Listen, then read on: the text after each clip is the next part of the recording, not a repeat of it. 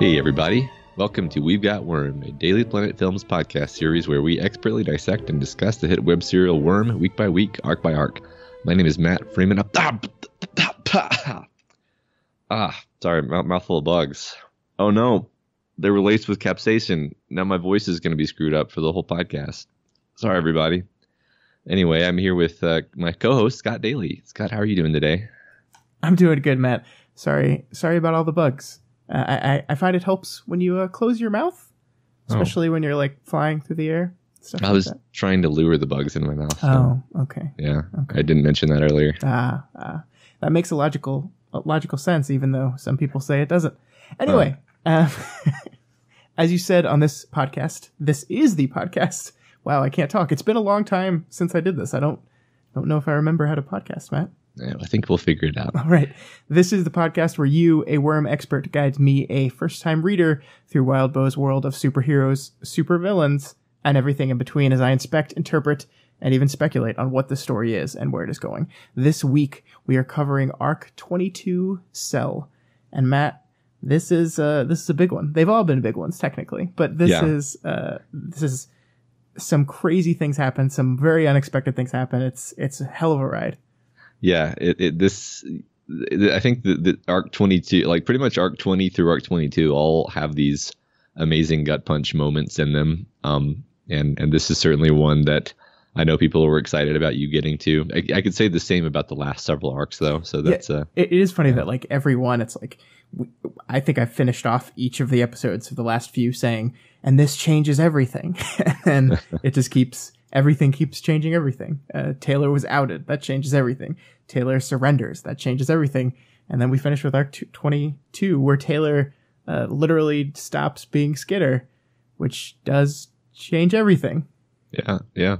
And yet it all feels very organic. Absolutely. Going from thing to thing. It's a logical progression. I completely agree. I really did enjoy this. I still think 21 or Arc 20 is my reigning champion for best in the book series so far, but this was, I think, right up there. Yeah. I think there's definitely a case to be made there. All right. So in terms of announcements this week, this is another weird week for us. This time it's my fault though. We're going to be recording this episode at the normal time relative to when you hear it, but we're going to be recording Arc 23 almost immediately after this, and that means you're not going to be hearing it till much later than we recorded, and we won't be able to address any comments for that episode. So sorry about that, but our schedule will return to normal soon after. Yeah, and that also probably means that just for time's sake, I will not be doing a live read of Arc 23. It's just not feasible. We have to fit this stuff in. Like, it's going to be a really tighter schedule. I obviously haven't read it when we're recording this, so literally I'm going to stop recording this and start reading right away. To make sure I don't fall behind enough to where I'm not prepared for that podcast when we record it. So we apologize for that. We'll be back to normal soon. It just happens. It happens. Yeah, I've already started my synopsis for our next episode, which I've never actually had to do before. So That's how tight things are. Yeah, wow. All right, so this week's questions and comments. First of all, Wildbow stopped by and he had a question on the topic of Taylor's imagining of Regent and Imp. It's that bit where she kind of imagines Regent surrounded by throngs of people who he's controlled, and she imagines Imp as like a ruthless assassin. And he says, it sounded like you were reading it in the light of Taylor wanting Regent to be that guy and wanting him to be that dangerous assassin. Does your read of the chapter change if it's in the light of her seeing those eventualities as worst case scenarios? So I think this was just us doing a bad job of what we meant. Yeah, because that was not the interpretation I had. Yeah, I wasn't trying to say that she was coaxing them into that path.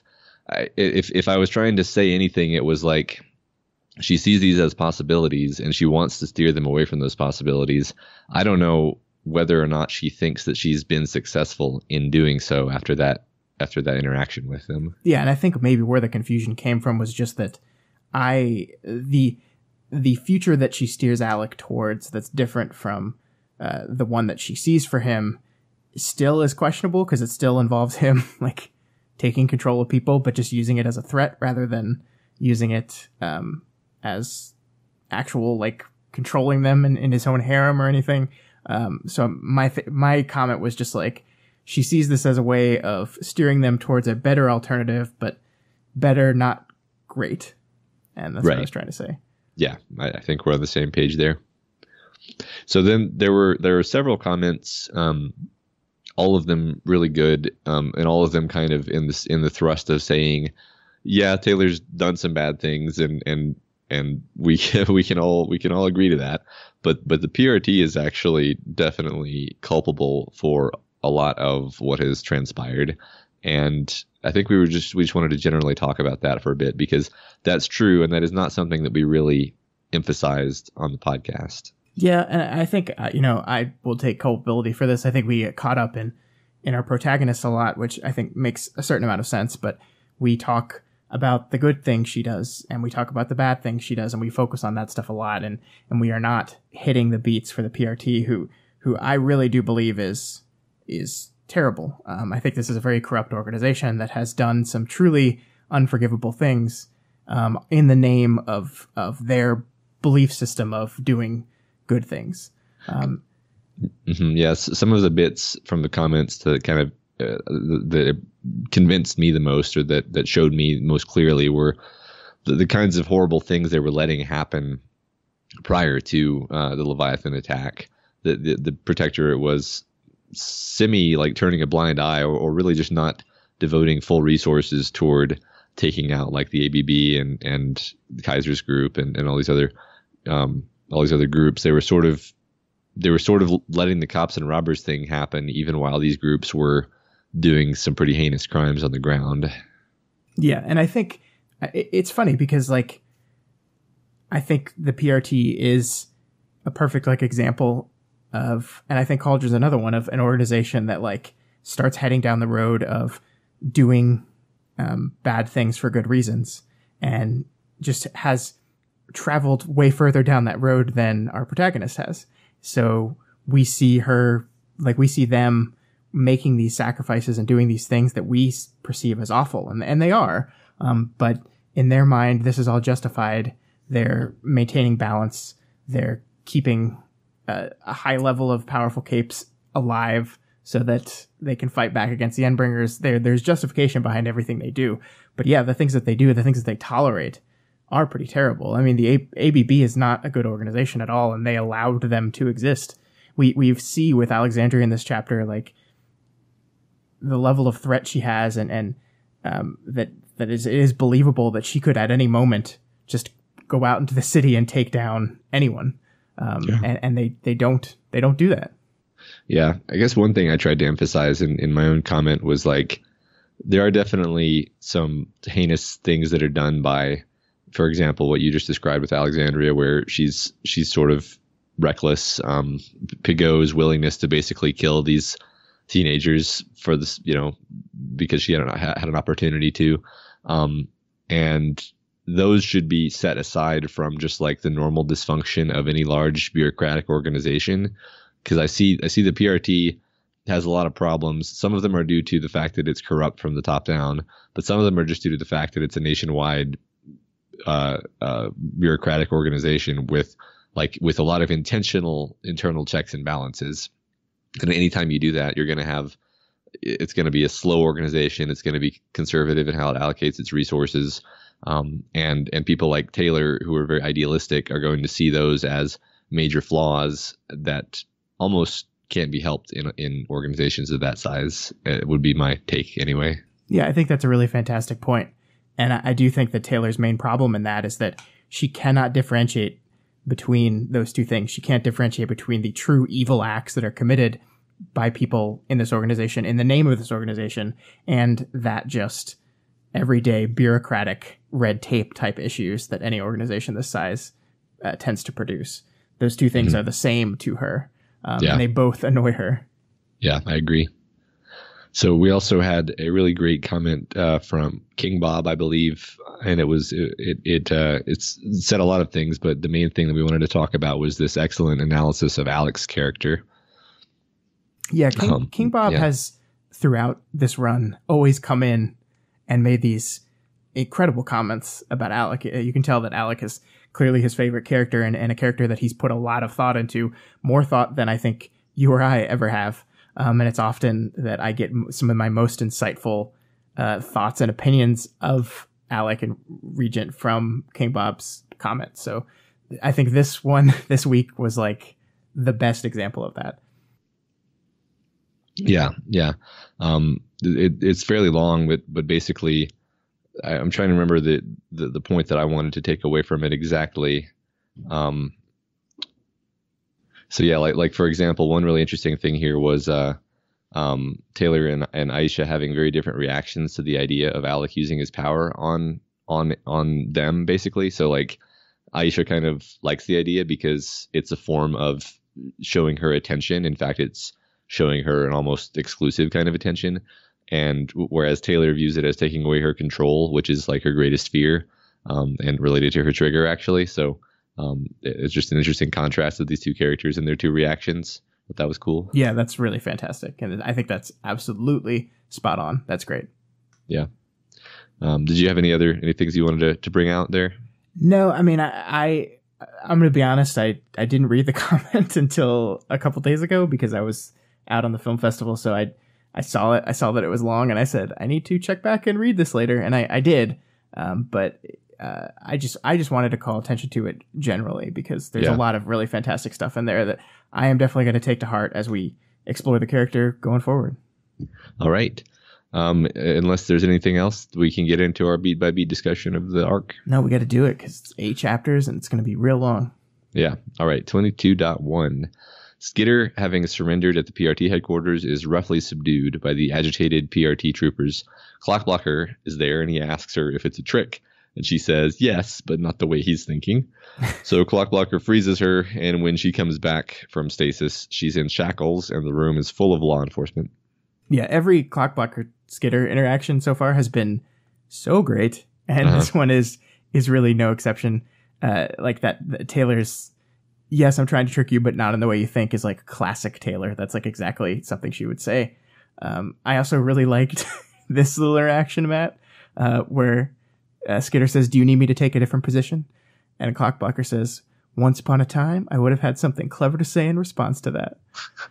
And of course, Taylor doesn't get it at all. No, right. Of course. Yes. What? Huh? Yeah. What? Yeah. Huh? What? Yeah. It's really perfect. It's like there's a lot of tension throughout the scene and throughout this entire arc. And this is one of those tension relieving moments that I think works really well. Yeah, it's important. So Clockblocker and Miss Militia help her stand and then lead her past Tag.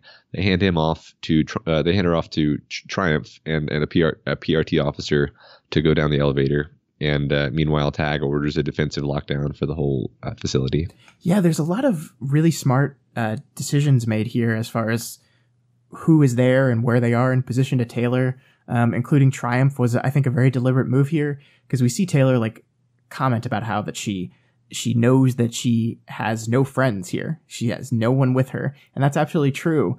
And it's not unintentional that the only two people that have shown any kind of sympathy towards Taylor in the past are Clockblocker and Miss Militia, and they're the ones standing by her side, but then they give her away to Triumph and the other PRT officer. They pass her on, and it's literally that being guided through enemies and that pass off to that true, you have no friends here. Yeah. It's like we almost think for a minute, like, oh, this is going to be okay because Clockblocker and Miss Militia are gonna stay by her, and then immediately they don't, and she's taken underground and isolated. Yeah, and that's I mean, to tie into my prediction from last week, that's exactly what I said. That was like, Taylor's not going to go to jail. Miss Militia will be there to protect her. And I think we see almost immediately that the pull that Miss Militia has in this organization is not enough to actually be able to do that. Right. So Triumph leaves her in a Type E containment cell, which is armed with electrocution and foam sprayers. The cell is fairly minimalist. There's a recessed toilet, a bed with extremely thin mattress, and a constant flow of cool air. And Taylor reflects on how long probably stayed in a cell like this. Yeah, and there's a lot of beats here related to not only how seriously the PRT is taking this situation, but also kind of Taylor's mindset right now. We see that she comments that she's in shackles meant for really strong capes that can rend steel. She's put in this cell that she feels is strong enough to contain lung. This kind of ties into Taylor's general thought that she thinks she's going to be treated cruel, or she sees the PRT as evil, and therefore they will surely abuse her. In fact, she literally says that. She said, was this the point where the PRT officer beat me within an inch of my life while everyone else turned a blind eye? Like, she says that so matter-of-factly, like, it's going to happen. I'm just waiting for when. Yeah. It's a really, really great window into her psyche right now. Yeah, like, as bad as this organization actually is, she actually thinks it's even worse, I think.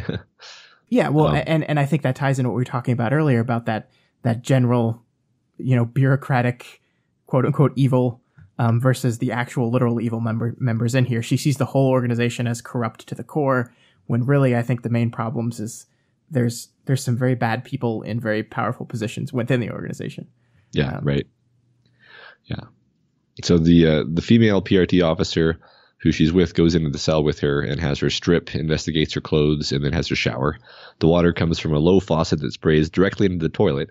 The PRT officer explains that there will be only 6 seconds of warning before people can barge in on her. Yeah, and this all feeds into Taylor's mindset about how inhumanely she's going to be treated, right? And I agree that, like, this is not the most humane way to treat someone, especially someone who hasn't actually been legally convicted of anything yet. But the type of stuff that they're doing here is not too different from what you would do to any prisoner who has just come under custody. Like, they take her clothes off and search them. They check her for any foreign objects, and they take her personal items away from her. The fact that they give her a warning before they barge in on her is nice, I guess. I mean, it's not great, but, like, I just think this feeds into her mindset that, like, everything they're doing to her is bad, when from, I think, a outside perspective, it's relatively normal. Yeah, right. It's like she's in her inner monologue, she's sort of casting it as being inhumane, and it's like, well, I mean, it's what they have to do. It's how they're dealing with a dangerous person. Yeah, which she absolutely is. Yeah. So before letting her dress, the PRT officer slaps on some latex gloves and searches her. And Taylor tries to make a joke at this point about being allergic to bee stings. She's making a joke, Scott. A joke. Has this ever happened before? I mean, she's tried before. I loved her just inability to read situations at times. It cracks me up. It's like, what this moment needs is a little bit of levity. Yeah. I'm going to make this woman laugh. No? Nope. I'll try again in a couple minutes. Sorry. So she listens in on the meeting of the Protectorate and PRT discussing the meaning of her surrender.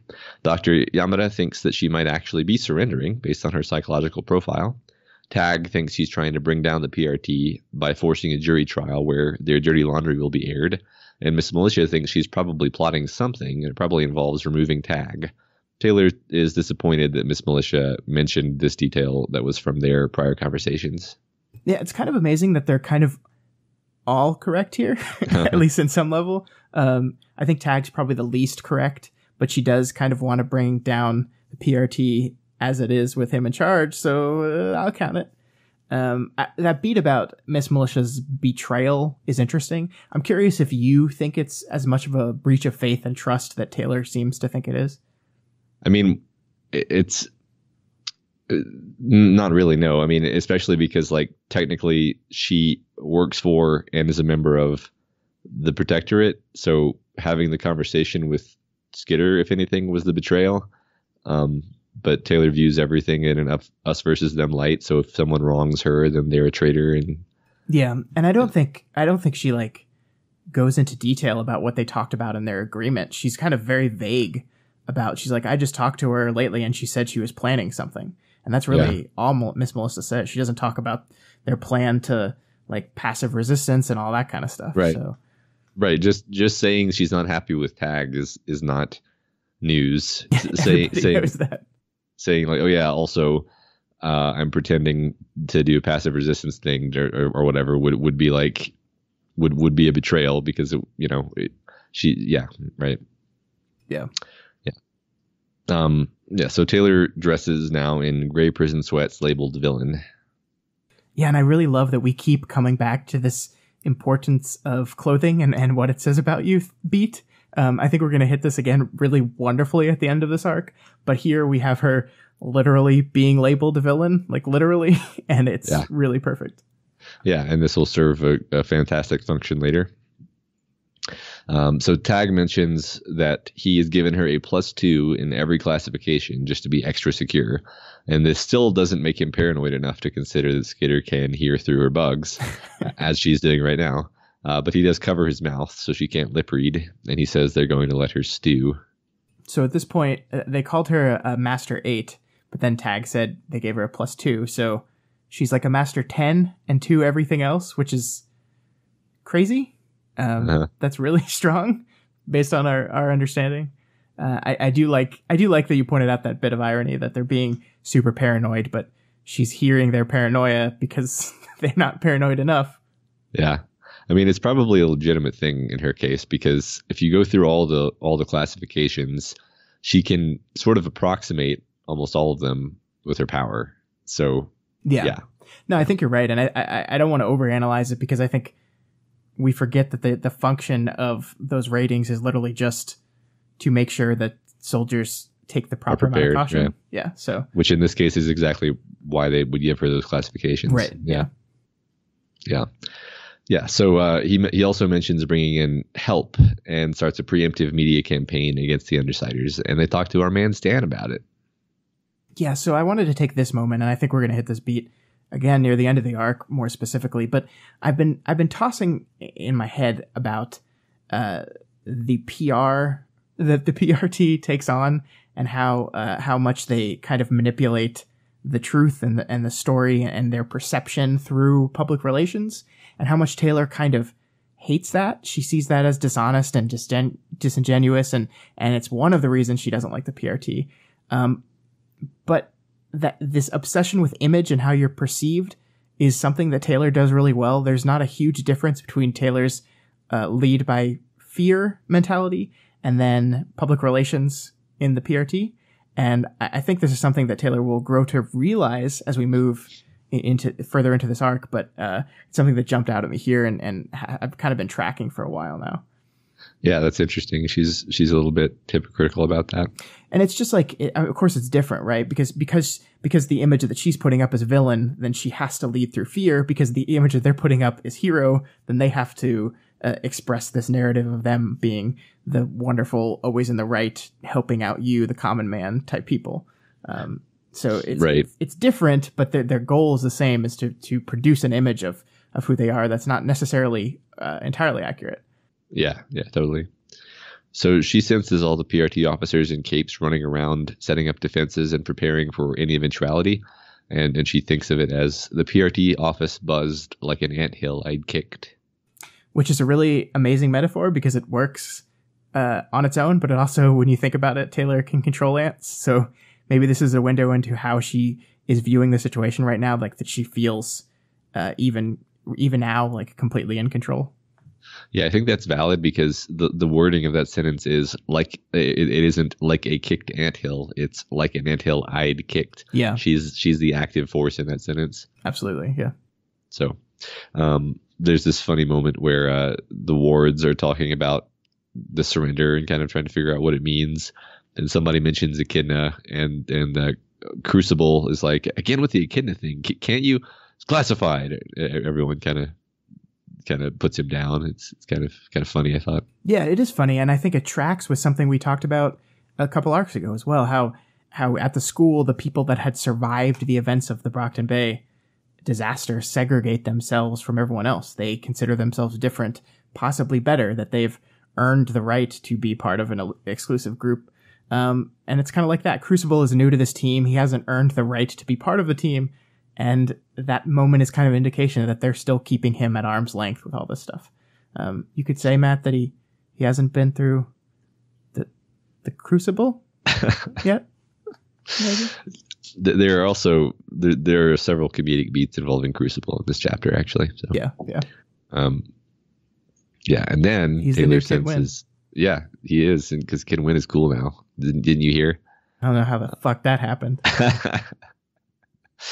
So now Taylor senses the Alcotts arrive, and Dinah has cut her hair short. I feel like I'm repeating myself a lot with this, but Wildbow really does enjoy using external changes, the fashion, glasses, hairstyles, to represent change in character. He really likes doing that, and I think it's valid. And I think there's a reason you and I often like fall back on pointing out how cinematic Worm is or can be. And it's not just because we both really like movies. I think it's one of the reasons is that the Wild Boar understands the power of an image. And even if that image only is in your mind's eye. And so like you just get this idea of her with a different hairstyle looks different, more confident. And you get an idea in your head of her being a changed person before she actually ever says a word. Yeah, right. It's the kind of thing where it affects you subliminally. And then when you think about it, you can think through the reason for it. Like she specifically, I believe that's one of the things that she picked out when she was saying like, my parents aren't going to want me back because I look weird now. My hair is all weird. And, it kind of like with Emma, where her hair became part of her struggle, her trauma, basically. And so she had to change it. Yeah, absolutely. Yeah. So Tag has Dinah come in and he grills her over how this all happened. And she says she didn't know this would happen exactly, but Tag accuses her of actually having helped Skitter. Even Miss Militia believes there has to be a greater plan at work. And Dinah admits that she does indeed think that it's good that Skitter will do damage to the PRT. And also admits she's still here because I told her to be. And she says that she'll lie if they ask her about any further numbers, and says whatever happens from here on out, it makes the end of the world a little less bad.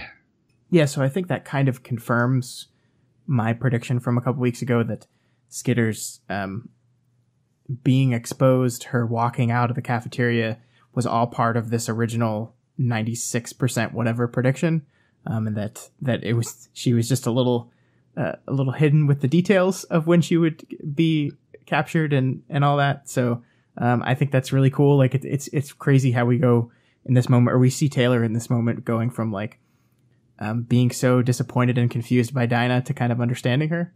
Yeah. I think this is really sort of minor, but it's also really necessary, because it's easy to forget that it was, it was over an arc ago now that we had that moment where she felt really betrayed by Dinah. And so it's important that we, before we move too far away from that moment, that we sort of get some clarity where we have, we kind of had her think through it when she was sitting in front of the gravestone, but this is basically Dinah saying like, look, I did what I did for a reason, and the reason is not that I hate Taylor and want revenge on her. So that gives us kind of that little bit of reassurance that we need, I think. Yeah, and it's one thing for Taylor to work through it on her own, but it's another to get it confirmed by the source itself. Right. Yeah. So yeah, and before she leaves, she says, I'm not a good guy. I'm not a bad guy. I'm done working for other people, answering their questions when I don't want to. I work for me and for everyone. And Tag continues to antagonize her, stupidly pattern matching himself to Coil's behavior, in Dinah's eyes at least. Yeah, but the difference here is that she doesn't back down. She summons strength almost, whereas before she kind of would cow down to Coil and cow down to that authority that's holding themselves over. And she's a different person now. She's confident, she's strong, she knows what she has to do, and she's not really afraid of the consequences of those things anymore. And I really do enjoy the nice touch that her parents are there with her, that her parents are supporting her, because like you said, that goes back to her worst fear, that her parents were going to reject her. And we see that now, weeks later, that is still not true, that they are still supporting her. It's really good. Yeah, it is nice on that level for us to see the evidence of Taylor's good deeds here in this moment. Yeah, absolutely. So Miss Militia finally notices that Taylor's bugs have accumulated on the outer window and are acting very agitated. And they realize at this point that Skitter can hear them. And then this causes Dinah to leave abruptly because she can't communicate with Taylor or the numbers change. Yeah, this is, beyond a shadow of a doubt, Tag's treatment of Dinah was super hostile and mean and really fucked up. And we see Skitter in this moment know that and get so agitated that she stops paying attention to her bugs. She kind of loses focus and makes their swarming really obvious. It's a nice little beat. The one thing before we move on from this, I did want to point out is just this beat where Taylor says, odd to think how much time I dedicated to Dinah and how little I really knew her. There was this only now and the discussion we had prior to me taking her home. So little.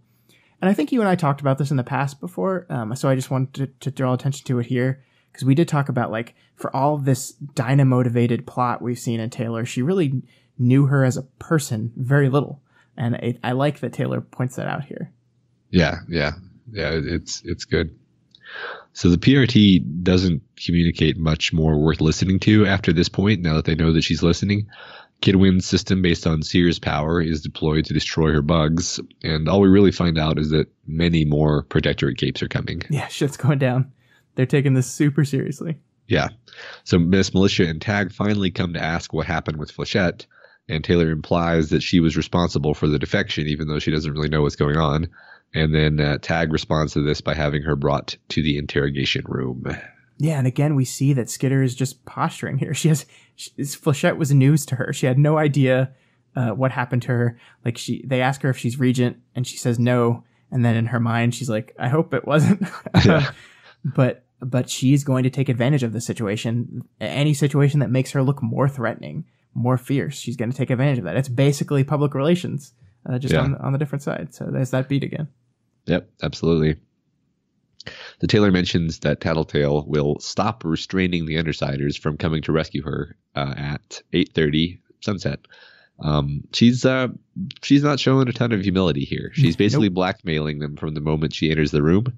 Then she wants her lawyer. She wants him now. She has her demands. And in return, the PRT gets to look good. If not, it's war. Yeah, so one of the things Taylor does do here is use Valefor and Butcher and the action she took against them as kind of leverage for how far she and her team will be willing to go if they're left unchecked. Which I think, like, we got a lot of flack last week for the whole Butcher thing. People did not agree with us that was not a good thing to do. But I think this, to me, is the text proving that these were, like, cruel and unusual things. Like, Taylor specifically did fucked up things in the days leading up to turning herself in for this very purpose.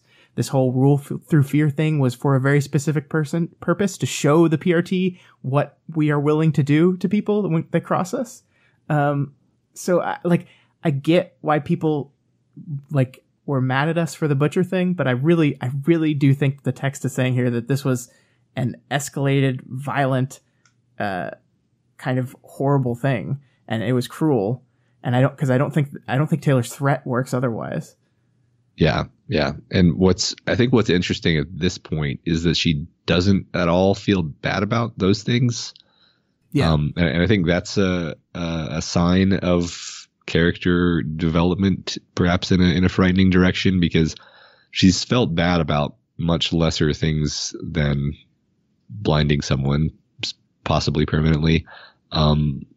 Because, like, she's so far down this path of being able to justify things that she doesn't even have that twinge of remorse about it. It's just like, yeah, I did it. It was because he was a bad guy, and now I'm going to use this to make people scared of me. Yeah, you're absolutely right, and I think we will see her walk that back a little bit near the end of this arc. But in this moment, she's got her mission. She's focused, and she doesn't have time to think about those bad things, other than how they can be used to further her goals. And I wanted to point out especially that, so this is pretty much the end of this chapter, and I wanted to point out that, like, we don't really know what her plan is until pretty much this moment. And even now we don't fully know what it is. But basically, we kind of had in the back of our head, like, okay, she's surrendering. What is she doing? What is her plan? And you kind of have this, you're almost like, okay, so she's surrendering, and she's going to put herself on the mercy of the court, maybe, and she's gonna just try to become a hero and pay her penance and apologize for all the bad things she's done. And from the moment they start talking to her, she's basically saying, no, I'm not really surrendering. I'll let you make me into a hero if you comply with my ridiculous demands. Otherwise, we're gonna attack your compound and I'm going to be free again. Yeah. Which is not at all the same thing as I surrender. No, not at all. And this is not how I was expecting it to go. Like, the dramatic build up to that surrender moment seemed to me that, yeah, she was really just saying, this is the right thing to do. I have to do this. And it's not her surrendering, really. It's just her using this as another bargaining chip. Yeah. It's kind of like Dr. Yamada says, she does want to surrender, but it's against her nature to just surrender. She has to surrender in a way where she gets all kinds of concessions. Right, yeah. My favorite part of this whole conversation that ends this chapter, though, is this moment where Miss Melissa says, "You said you weren't going to do any harm to the PRT." And Taylor replies, "If things go that way, it's because the PRT is hurting the PRT, which wouldn't be an isolated incident." Which, I mean, it's kind of like a weirdly twisted way to look at that. I mean, it's not entirely untrue because they escalated things, but also she's here and saying, if you don't give in to my demands, my team will attack you and release information on you that will hurt you and make you look bad. And it won't be their fault. It'll be yours. Yeah. It'll be yours for not complying with my blackmail. Like that's, yeah, right, Taylor. Okay, sure, whatever. Yeah, you gotta be willing to compromise to my blackmail. Yeah. Well, we'll get into all that. So 22.2, Miss Militia gives her a phone and she calls her lawyer, Mr. Kaye, who is in her territory chatting up her people. She orders an elaborate snack through him and then he heads to the PRT office. Yeah, that was the snack was a weird beat, but I think it's just characterizing of Kaye, who I love so much. Yeah, I agree. It's just showing how like laissez-faire he is about all this villain cape stuff. Yeah. I was really excited when I heard that we were bringing a lawyer into this stuff because like the legal side of Parahumans is something that's always kind of been hinted at in the background. We've seen one trial with poor Canary, but we really kind of dive deep into how all that works in this chapter and the next, and I like it a lot. Yeah. So Tag talks about how he can't understand the trauma capes go through.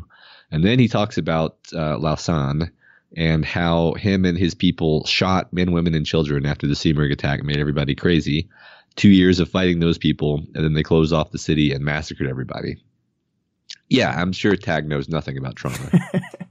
Right? And like this gets back to a beat that I think we've talked about before, but how Worm continues to deal with the idea of trauma in increasingly complicated ways, because I think it would have been easy to just say, you know, superpowers are a metaphor for trauma and have that just be it, have that be the metaphor. But Wildbow isn't interested in just that comparison. He wants to handle trauma like across the entire spectrum.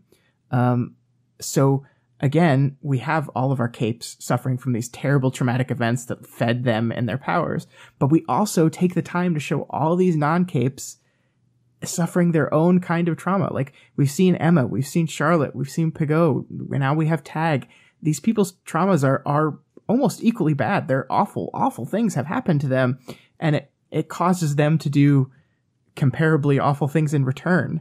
Like Emma might not have the power to kill thousands of people, but she did have the power to ruin one person's life. And I just think it's really cool how we explore trauma in all its various shapes and sizes. Super powered and not. Yeah, and in the case of Pigot and Tag, you could argue that for both of those people, actually, their traumas led them to reaching for more power so that they could have those kind of devastating effects. We sort of know that was the case with Pigot, where she was a PRT trooper. She's probably like a pretty good person, and then something really terrible happened, and she was really angry about it, and it drove her to become the kind of relentless and uncompromising person that she was. Yeah, I think you're right. I think the difference being then the capes who experience trauma are gifted with power, whereas the non-capes who experience trauma have to fight for their power. Yeah. And Emma gets power in her own way. It's like high school social power, but you can imagine her becoming worse as she gets older, actually. Yeah, that's interesting. This is not a theme that I had ever picked out, but this idea that if people don't get a superpower, then they crave some kind of power to exert their will on the world so they can make it a safe place for themselves. Yeah, I think that tracks, and I think we could look through a lot of the other people with trauma to confirm that. Yeah, cool.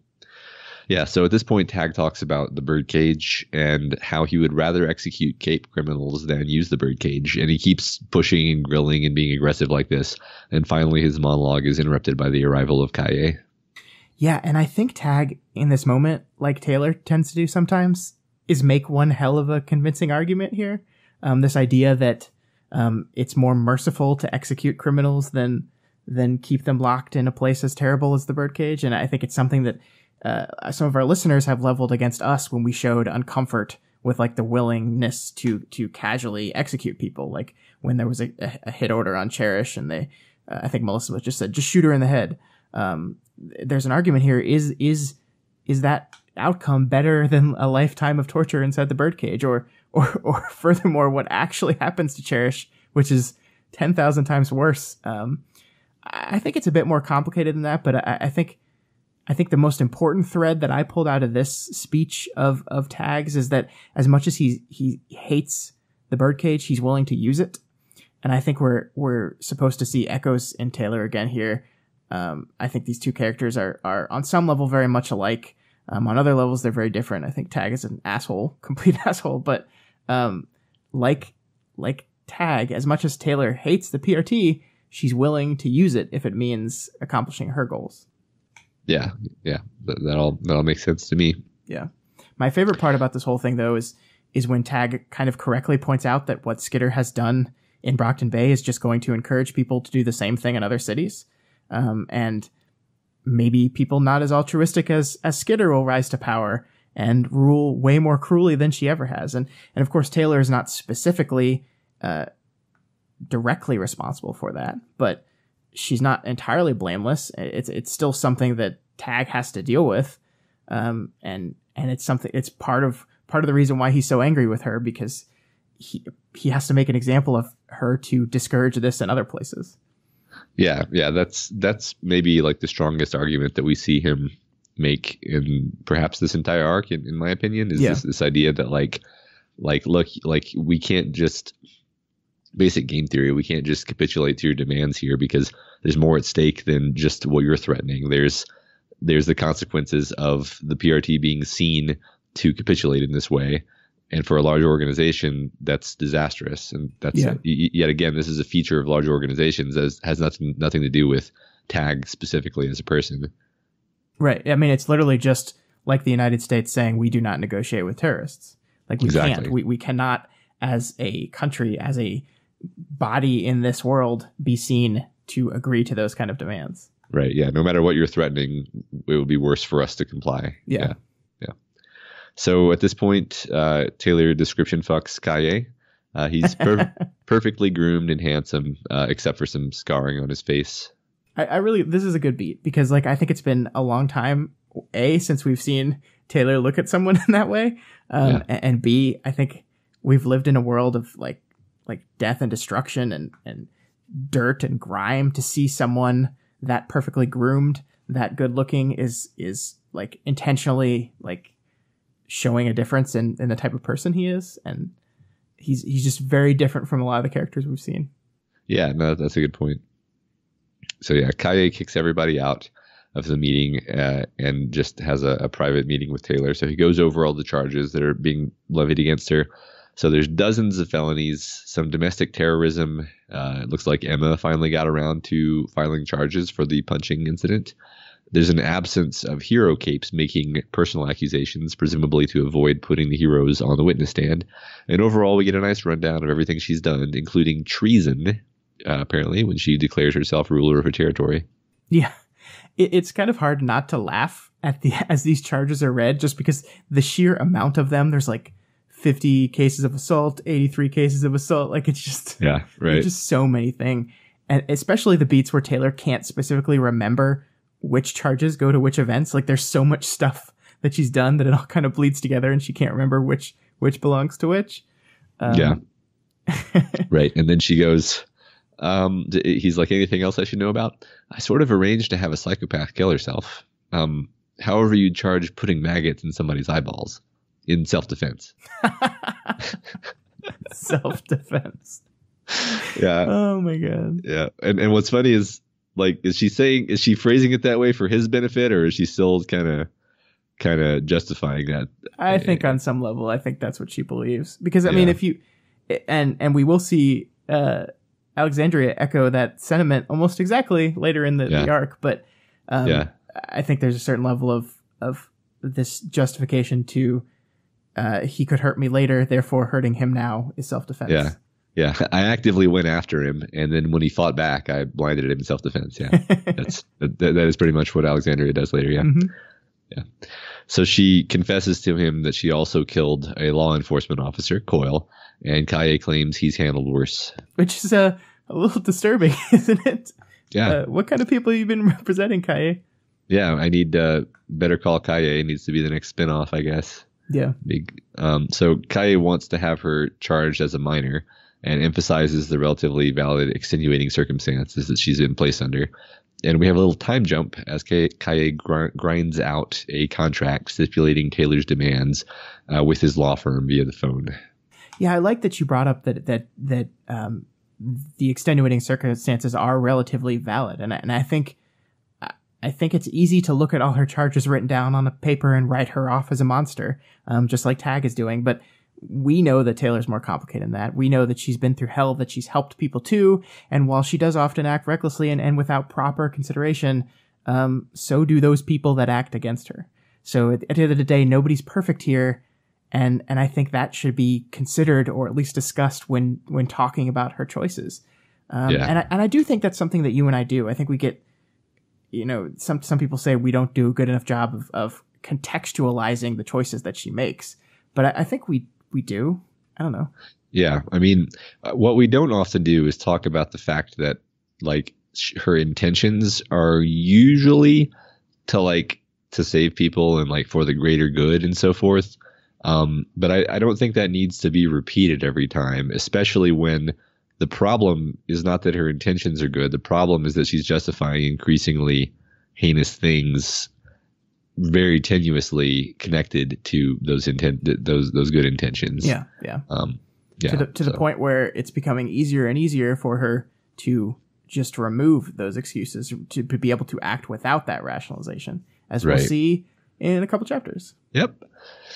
Yeah. So the deal that they're offering is surrender in exchange for admission to a certain number of crimes. And in exchange, the Undersiders will be given unofficial leniency. Special allowances would be made regarding crimes in the future. Tag will retire and Miss Militia will take over.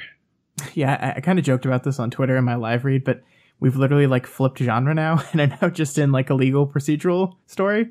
And yet it really works. It really does. This is really engaging. The dialogue, everything that's going on here is super engaging. Right. That's one thing that I love about this story is that he's able to so confidently move between, I don't know if genres is quite the right word, but employ styles and just different whole families of tropes that he's bringing to bear in the situation that he hasn't done at all prior to this. And now it's just seamlessly woven in. So Miss Militia thinks that, Taylor thinks that Miss Militia will be a better and ironically less conflict-prone leader. Yeah. Matt, I think Miss Militia is my favorite character in the story right now. It's funny. Miss Militia is someone who's never wanted leadership. She specifically says that when she gets put in charge. But maybe those are the type of people that make the best leaders sometimes. She seems like the most level-headed. I think she feels like someone who's legitimately good, but understands when and where her organization has failed and legitimately wants to improve it. I think she's just great. Yeah. And she's seen how bad things can get, unlike a lot of these people. Yeah. And I think that's such a difference in the source of her trauma, right? That she had her trigger event, but she went through hell before it. And she's seen, like you said a couple arcs ago, she's seen real war. She's seen what it can do. She's seen the consequences for this escalation that everyone's talking about. So she has a much more level head about it than anyone else. Yeah, definitely. Yeah, so the PRT higher-ups probably won't accept any of this, but Triumph, he's actually the first, I think, to suggest a compromise, and he says, what if we had a figurehead leader as a compromise and have Miss Militia kind of be in charge de facto? And Taylor immediately rejects this and says that this is not acceptable. Yeah, and I think this is the first instance of compromise mentioned and the first instance where you will see someone completely unwilling to do so. And it's not just Taylor. This whole thing turns into kind of a Tag versus Taylor escalation fest where no one is willing to budge, no one wants to yield, and then Alexandria comes in a little later and does the same thing. But both sides are demanding compromise, but unwilling to offer any. Yeah, right. It takes way too long for anyone to even say okay, how about this minor compromise. Yeah. There's no budging. Yeah. So Taylor makes another request. She wants the PRT to use her, even if she gets no credit. They can use her to keep hunting the 9. But the PRT folks inform her that the 9 have hit the Tinker Collective toy box. And as Taylor reads through the capabilities of the toy box capes, we see how Bonesaw was able to use these various technologies to put together what she did in the fragment that we saw. Yeah, we're sure slowly but surely building up the Slaughterhouse 9 future threat, aren't we? Yeah. I guess they're going to have to be like the Slaughterhouse a lot. Uh-huh. But yeah, it's like we're slowly but steadily foreshadowing this stuff, and it's going to be really exciting when it finally pays off. Yeah, I guess. And terrifying. So since the 9 will be out of the picture for some time now, the terms of Taylor's deal will need to change. So the PRT folks leave, and Taylor overhears Tag say something about her father.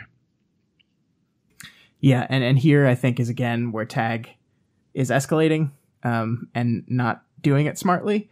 We're going to see how all this plays out, but it's a bad decision, and there's bad decisions being made on both sides of this thing. And this is Tag's. It's not good. Bringing her dad into it is not smart.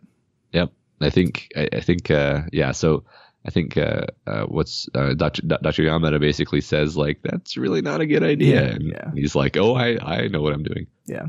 So before we move on, though, I'm curious what your opinion on this deal is overall before we start changing it. Like, is this a fair deal for the PRT as Taylor has presented it? Is it a fair deal for Taylor? What is the most idealistic, hopeful outcome if things had played out exactly the way Taylor wanted in this deal, that they just accepted it? Yeah, I'm glad you asked this, because I've been like trying to think this through and like weigh it rationally, and it really doesn't seem fair to me. Like it's interesting because when you're, especially like many things, when you're reading this the first time through, you got your protagonist goggles on, and it seems fair and it seems like they're being ridiculous. But when you're really objective and you like weigh what she's offering against what she's asking, it's like she's not offering much at all. She's basically, it comes down to what she's offering is, we're not going to have my supervillain team attack your base. Yeah, you're right. I mean, that's basically it. Yeah, and which like maybe the rational choice for the PRT would be like, all right, look, we're just kicking you out, like just kicking back out on the street, because like we're not going to give you anything. We don't want to have a fight with your allies, so just get out of here, get lost. Because I don't know. Yeah, I mean, what she's asking for is government sanctioned rulership of Brockton Bay. Like, yeah, she wants amnesty for these guys. They're going to be free to do whatever they want. Right. She wants the leader of the group removed, and she wants the entire structural idea behind the PRT change to allow a cape to be in charge. That's a huge structural change in the organization that changes like the entire goal of the organization. And I know that was broken basically from the beginning, but still, to the people within the organization and the people outside the organization, they were not aware of that. And to put Miss Militia in charge almost seems to double down on this idea that was never present before. So yeah, I think she's asking for a lot here, and she feels like she's in a power position, because she's kind of blackmailing them. She says, my guys are going to come attack you. And you wanted a war, you wanted escalation, here's it going to come. And the only way you stop this is by giving me everything I want. Yeah, I feel like the most she could really get with the true quid pro quo would be getting Tag to retire. Like I think she could probably legitimately force that if she were like, all right, I turned myself in exchange. I think this guy's bad news. I want him out. I think that she can maybe make the organization as a whole, like, settle for that trade, but certainly not that plus all the rest of the things she asked for. Yeah, I agree. Okay. So 22.3, she's listening in on the heroes outside having their discussions. The wards are gossiping about what Taylor was asking for, confused and perhaps impressed that she wanted to go hunt the 9. This leads to Miss Militia telling them that Flechette has defected, which upsets all of them, especially Vista. And Miss Militia lets us know a little bit more about Flechette's background. She's always been moved between different homes, and she doesn't have much in the way of attachments. Poor Vista. Poor Vista that I still don't know how she got out of the situation she was in with Echidna, but she's better. Yeah. Anyway, we do learn that she managed to somehow kill Shatterbird. Yeah, which is crazy. I do really like this moment though, because we see Taylor like trying to listen to like 6 different conversations at the same time, and it's almost too much information for her. And here's where I want to talk about Tag, and I want to talk about Tag with the caveat that I think he's really a piece of shit and he does terrible things, but I think he's also a human being. And there's this really weird beat here where Tag, like, they're talking about Flechette, they're talking about what happened to her, and Tag interjects, and he says, like, they basically accuse him of doing something to her, and his response here is very human. He says, "No, we didn't do a thing to her. Everyone that's been in Brockton Bay over the past few weeks and months has dealt with a lot, and I think this is her wrestling with something on her own. I have immense respect for Flechette, and all we can all do, is hope that she comes to her senses." So Matt, who's this like rational, calm, understanding man suddenly that we're seeing talk to the rest of the team? Like, could it be that the Tag that Taylor sees is just an image that Tag is putting forth, like a scare tactic, just like she does? I think there's some truth to that. Yeah, that's interesting, because my read, again, probably wearing my protagonist glasses, was no, this quote that you just read was Tag putting on a facade to try to make the wards think that he's a good, sensitive man who cares about Flechette. But actually, he's this monster that we've seen in the other scenes. But I think there's a really good chance that you're onto something there, because nobody is simple, right? Like, yeah, and I mean, you're absolutely right that it could be that. It absolutely could be that. But I prefer to think as people as a little bit more complicated. And I want to say Tag sucks. He's terrible. The manipulation and the cruelty that he displays to Taylor is absolutely fundamentally wrong. I'm not saying that, but I do like that we possibly get a little beat here of seeing him as being a little bit different from that. Yeah, well, like, I doubt he sees himself as a villain, so No. he's probably willing to extend some sympathy to somebody like Flechette. Yeah, I don't know. It's interesting, 'cause I definitely just read it as like him being like, "Oh yeah, Flechette, yeah, no, it wasn't my fault. You know, I love her. She's great. She's the best." But maybe it was genuine. Yeah. So this is the point when Yamada tells Tag that Danny is a sore spot with Taylor. Doesn't stop him though. Nope. Doesn't take the world's best shrink to figure that one out though. Yeah. Even though I appreciate Jessica. So Miss Militia calls Danny back in the office, or back in the interrogation room. Kaye obliquely suggests that Taylor use any leverage that she might have access to. He also wants to bring things back into official channels, more U.S. government, less PRT, which removes some options from the table but takes power away from Tag and the PRT structure. Yeah, this is really interesting, because the PRT kind of operates as this organization that is both part of the government but distinct and separate from the government. And it got me thinking, maybe this is like the reason the organization has had problems, like corruption problems in the past. It like actually needs more government oversight than it actually has. Like the fact that they're able to exist in this legal gray area because they just haven't notified the actual law, like enforcement of the world, is kind of interesting. Yeah, right. I think there's actually some real world parallels to how all that could potentially go off the rails. Yeah. In recent world history. So there's this moment where I think it's Kaye asks her, "Are there any points you're willing to compromise on?" And Taylor answers, "It doesn't matter, because he isn't willing to meet me halfway." And like, I wanted to point out at this moment, like, is that actually true, that he's not willing to meet her halfway? Yeah, I mean, I think yes and no. I think it is true that Tag is going to fight her tooth and nail for everything. But would he be willing to compromise if he saw her compromise? I think that's possible. I think there's this interesting dynamic here where like Tag's side is the entire PRT, and there's seemingly people within the PRT that would be willing to meet her halfway, but he just doesn't seem like he would be one. whereas as Taylor's kind of alone on her side, and it's very clear that she's not willing to meet anyone halfway. So I don't know. I think it's a very complicated answer to a very simple question. Yeah, I mean, she can't possibly. I guess it's stuck in my craw because she can't possibly know that he isn't willing to meet her halfway because she hasn't made any offers. Like, so that's it's just, you have to at least offer them the slightest inkling of a compromise, and then if they still reject that, then you can say, oh, they're not willing to compromise. But right. I mean, the only part we've had is Taylor's opening offer, which was rejected, and then each side goes back to their own prospective sides and is talking and planning.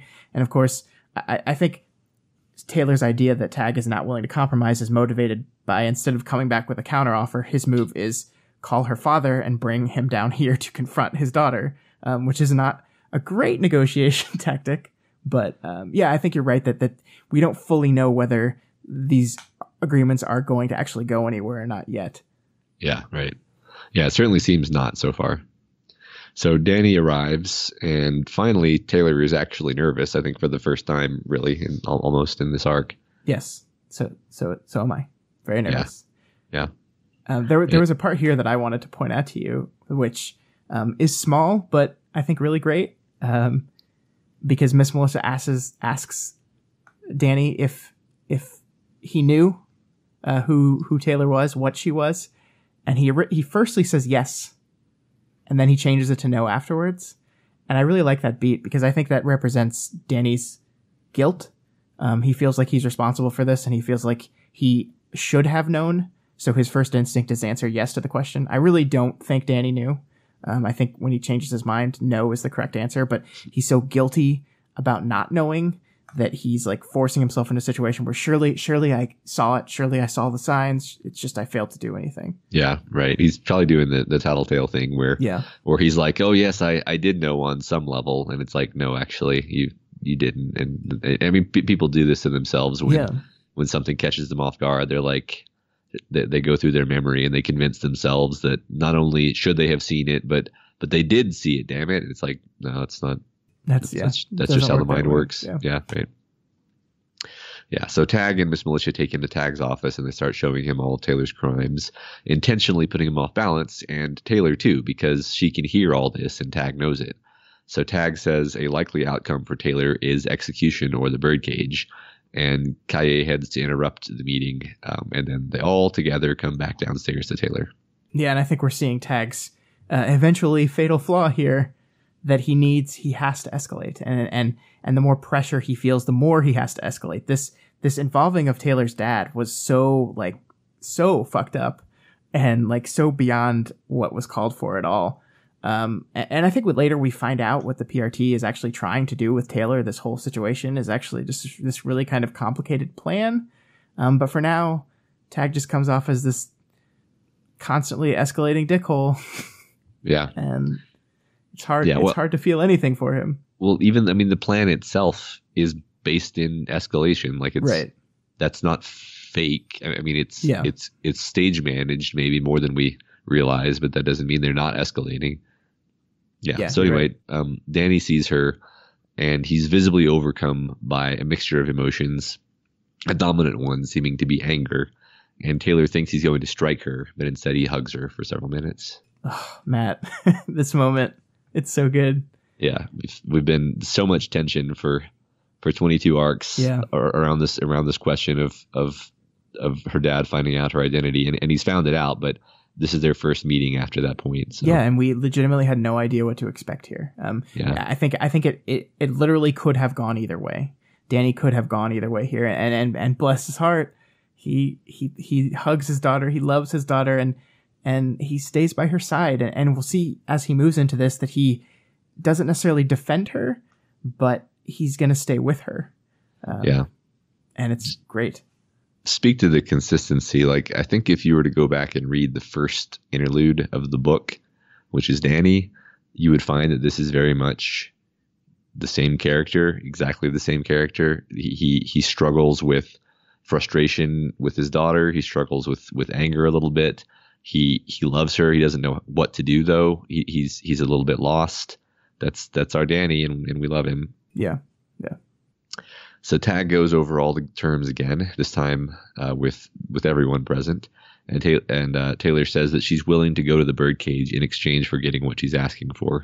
She believes this is the only way to get people working together effectively. So did you believe that in this moment, that that's actually legitimately something she would be willing to do? I didn't think she was posturing there. I thought she's basically saying, like, I will, as long as I get what I'm asking for, you don't even have to use me to hunt tonight. You can put me in the birdcage, but I'm not budging on what I'm asking for. Yeah, I think you're right. And I think this tracks with the Taylor we've seen before. She's always been this self-sacrificing person, almost to a fault. And like, yes, she is willing to do terrible things to other people if she believes them to be the right things to do, but she's also willing to do those terrible things to herself if she believes them the right thing to do. We saw that with Echidna. And I think we're seeing it again here. And I respect her for that on a certain level, that she believes so strongly in it that she's willing to sacrifice herself for it. Yeah. So Tag goes on to talk about each of the Undersiders and the bad things that they've done, bringing Danny up to speed on, as Tag would have it, the monsters that Taylor calls friends. And then Taylor is forced into the position of defending each of them. Yeah, and I think this is a lesson in the importance of context. Because, like, as Tag makes them out to be, they're all monsters. Like, the way he reads out the things that they've done, which are all true things, by the way, they come off as truly monstrous. And then Taylor is forced to defend them. And then you kind of see her point of view, too. You see, yeah, like, they went through really hard stuff. Like, Alec was raised by this terrible human being that warped who he is. Rachel has gone through terrible things. Lisa has gone through terrible things. Like, you kind of get it all. But like, the thing is that Flag can't see Taylor's side of this. Taylor can't see Flag's side. They can't see those sides of these people. And it just makes me think that these are really the worst two people you could pit against each other, like, at this moment, because they're just not going to back down. Yeah. He's very much her antithesis in some ways. Yeah, it's like the like you said, the worst person in the situation. And it's interesting because she actually, when Gru is brought up, she kind of depersonalizes into her bugs. Yeah, and this is a really, I think, a subtly important beat that sets up what goes down in the next chapter. I think we've been, like, talking about this trick of Taylor's for a while now, that she can disembody and escape from her emotions into her bugs. And I think this serves to remind us again of that's a thing that she could do. And it's, again, like, we talk about this a lot with Wildbow, this really, like, subtle setup that totally makes sense within context of the moment, but also serves to throw some exposition our way to remind us of the thing that Taylor can do. And I just love how it's done. Yeah, right. And it's also, I think this is a well-timed reminder of her connection to the Undersiders, because it isn't too long after this that basically it isn't too long after her verbalizing her commitment and love for them, basically, that somebody comes along and starts threatening them directly. So yeah. So, but yeah, I mean, I also like how this is set up, because now she's not just defending herself to Tag, she's defending herself to her dad, indirectly, because her dad is present, and then Tag is kind of using him against her, and he even asks Danny, does he want the Undersiders in charge? And Danny says no, but then he admits that some people do. Yeah, and I really love Danny here, Matt. I really do. Because I do think Danny reads that list as Tag gives it to him, that list of who Taylor's friends are, and he sees Tag's side. He sees them as the monsters. He does not see Taylor's side. He can't envision these people as the way that Taylor envisions them. But unlike Tag, he recognizes that he can't see them that way, and he recognizes that there's so much more going on here that he doesn't understand and couldn't understand. So when it comes down to it, he recognizes that the only thing he has to truly trust in is his daughter, and he does that. And it's so wonderful. Like, it's so, like, just this faith he has in his daughter, which I don't know if is repaid exactly, but it is this really wonderful character beat for him. Yeah, I love that too. So in Tag's mind, we talked about this before, actually. It's worth losing Brockton Bay to not give in to what Taylor's asking for. And he really, really doesn't want this new status quo that she's offering. And it's essentially because of what we said before, like capitulating on this would undermine their whole organization. Right. But it's like they're arguing past each other. They both think that defeating the other will put the world in the best possible position to survive long term. They both think the other is expendable towards this goal, and they're both escalating the conflict because they agree to this so strongly that just about anything is worth it. And it's just like, just bumping into each other. There's nothing that you can do to fix this. Yeah. Yeah. So finally, though, Taylor's leverage comes through, and they realize that Sierra is now owner of the whole downtown area surrounding the portal. Hey, Matt, remember that prediction I made about Sierra quitting the Undersiders and Taylor not taking it well? Yeah. Oops. Yeah. That was wrong. You can only expect to get like 90% of them right. So. I am not that high. It's pretty good, though. But Tag is unimpressed by this little maneuver. He really isn't the kind of man to be swayed by moves like that.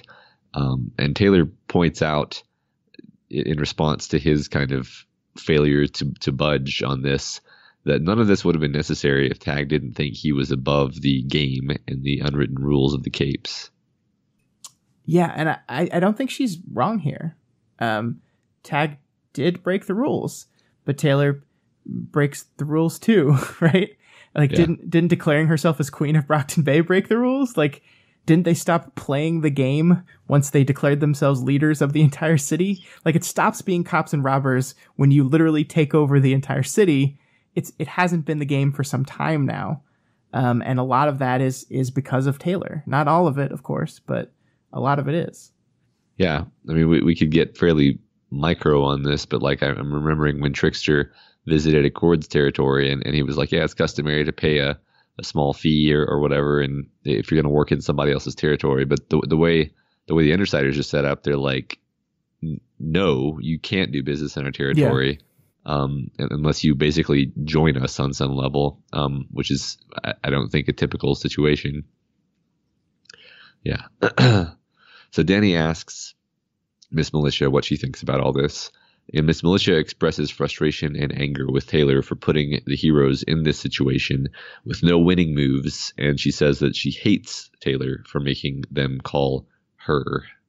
Yeah. So I think this ties into something we were talking about earlier, that Miss Militia never really wanted to be a leader. She doesn't really like being the one to have to make those kind of decisions. She doesn't want it. She doesn't like it. And it's really difficult for her. I really like the line where she says that we're dealing with the devil, and which is very heavily implied to be Taylor. And I think it's just this really great moment, and that her beat lands pretty hard, although I had no idea who it was at that moment. Yeah. We find out pretty quick, though. So Tag is done with Danny being here and kind of tells him he should leave, but Danny decides not to. That's my boy. Yeah. Stay with your daughter.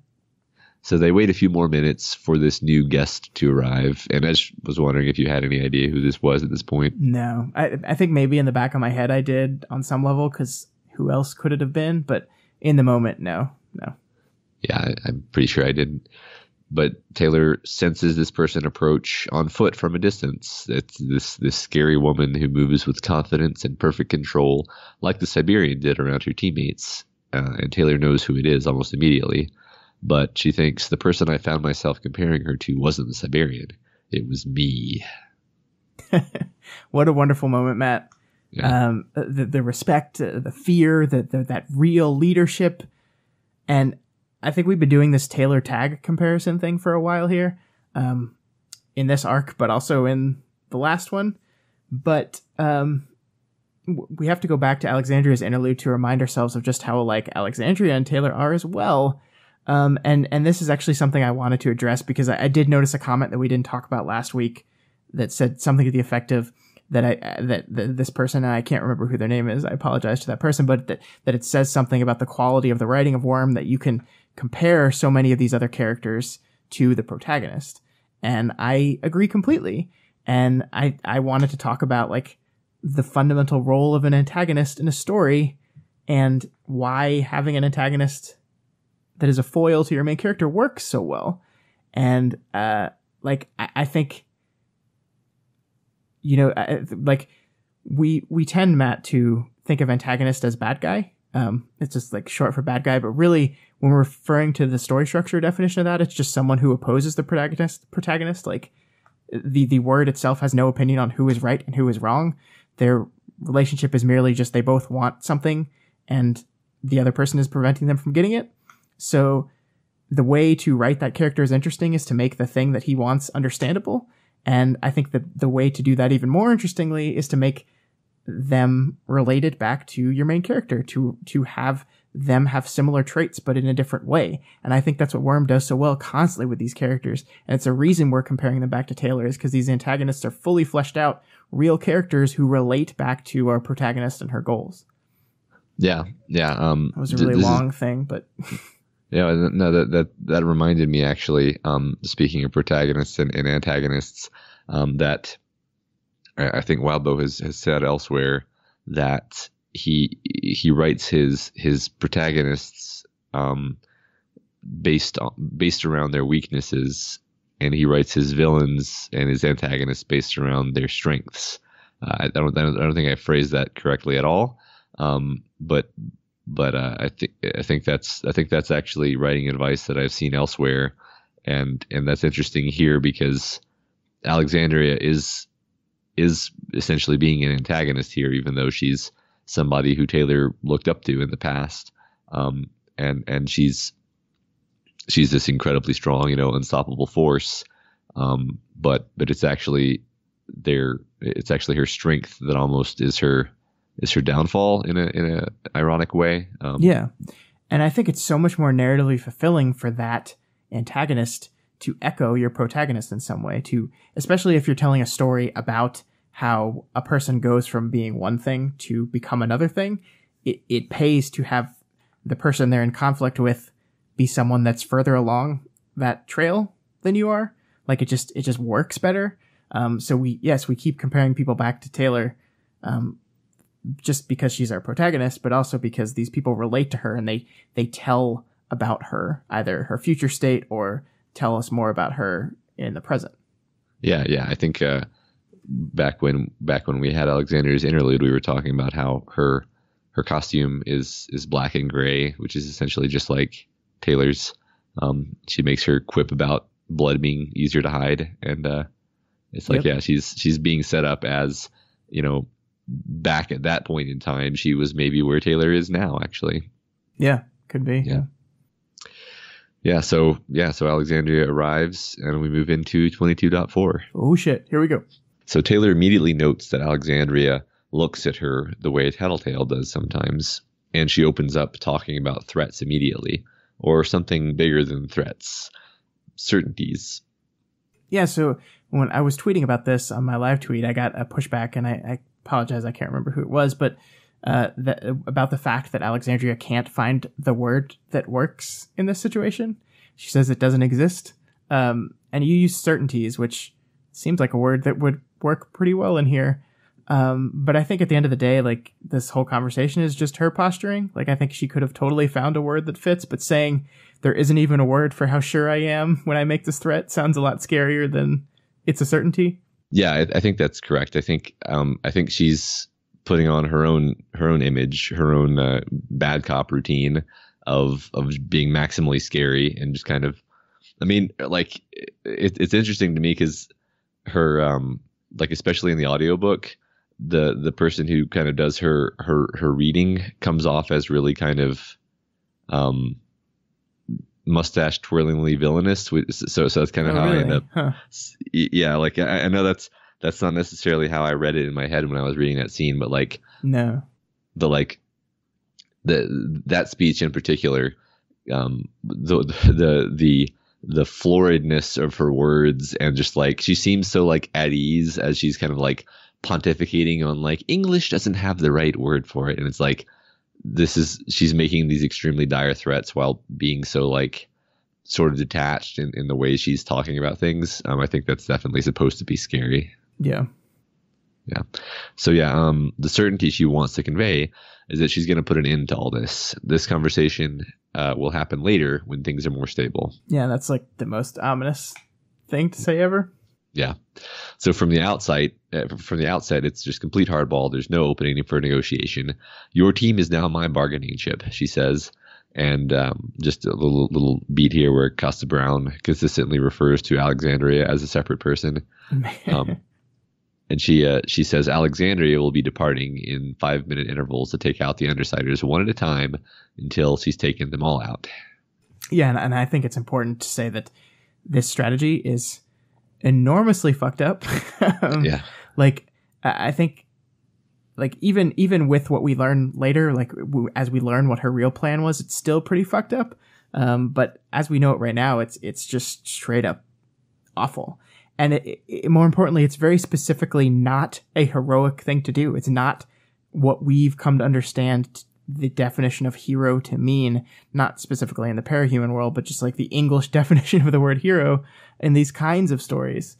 That's not heroic. Alexandria here is absolutely a villain, even if she doesn't have the sweatshirt that says so. Yeah, I think we have Miss Militia there to act as a contrast, and because we see her struggling with this behavior the whole time.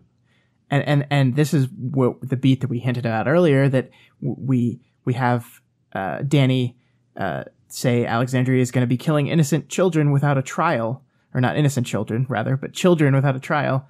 But Alexandria replies that she will just be acting in self-defense if it comes down to it, which is complete and utter bullshit.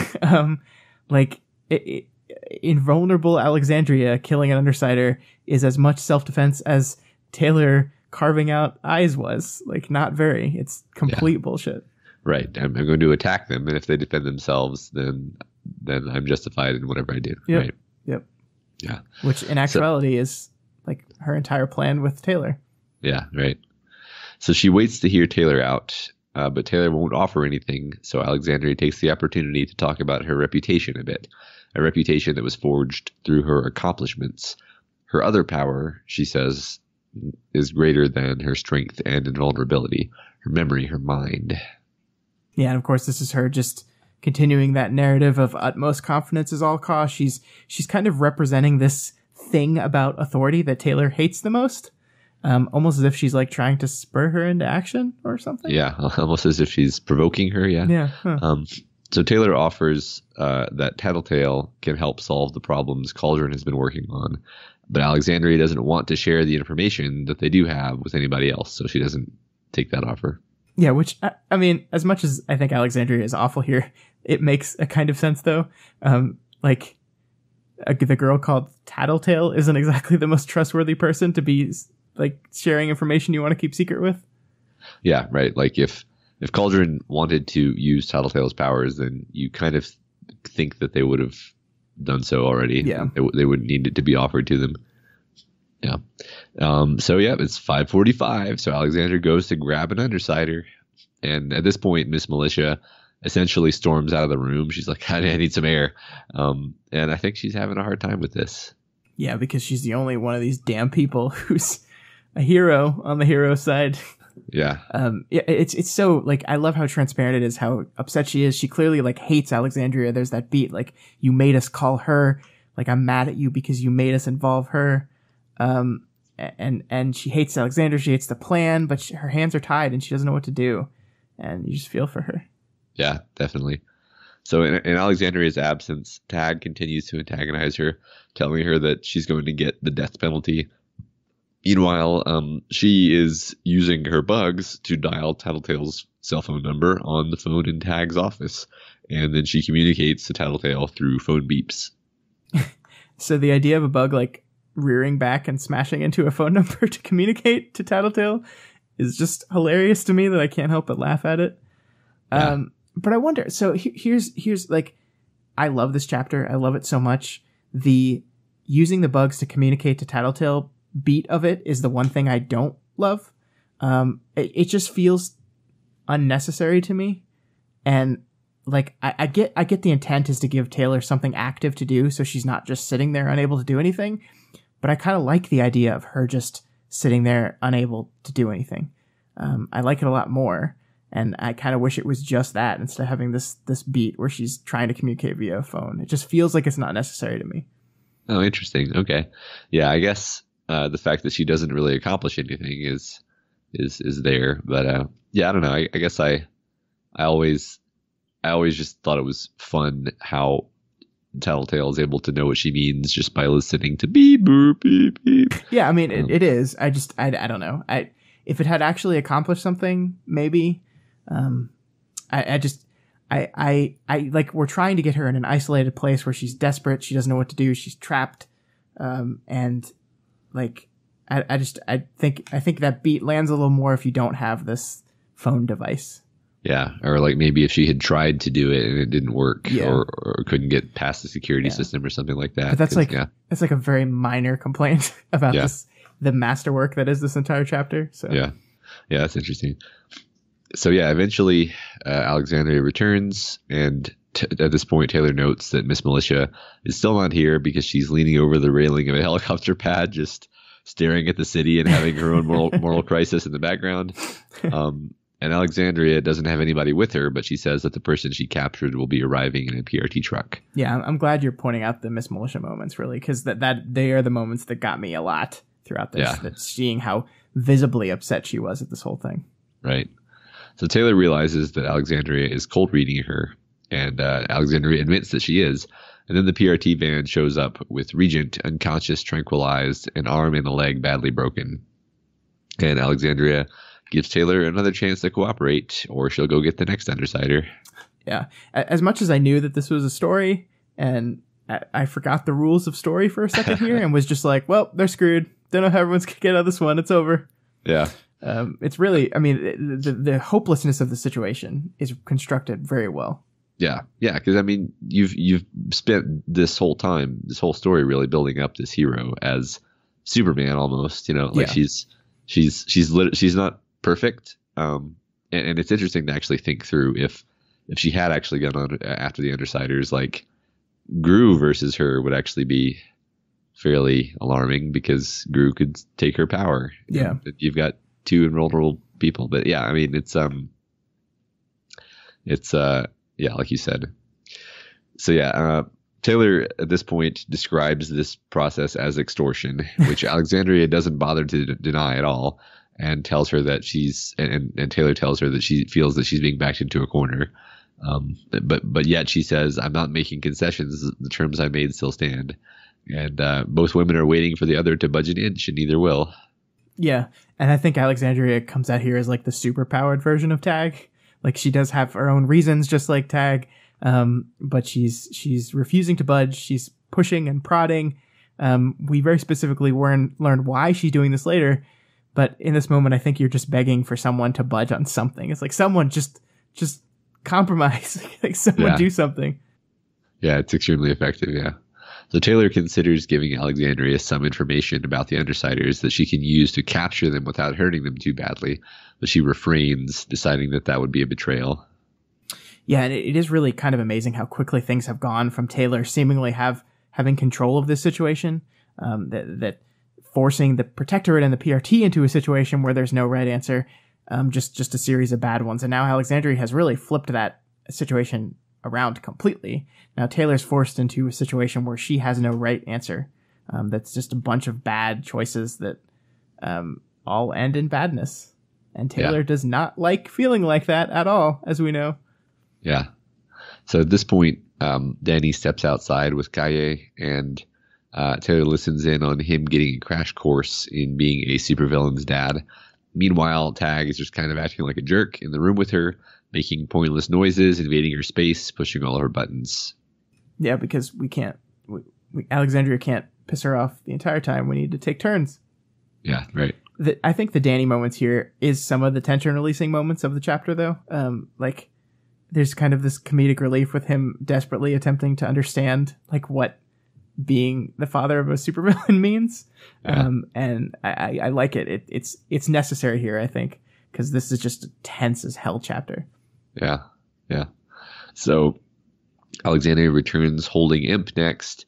She flies down and she puts Imp in a cell and eliminates the bugs in the room. And then when Alexandria shows up, again with Miss Militia this time, she's soaking wet. It looks like she went up against Ligeia. And we're reminded that Alexandria can drown. Oh, are we? Are we reminded that? Well, Alexandria says, they tried to drown me. Yeah.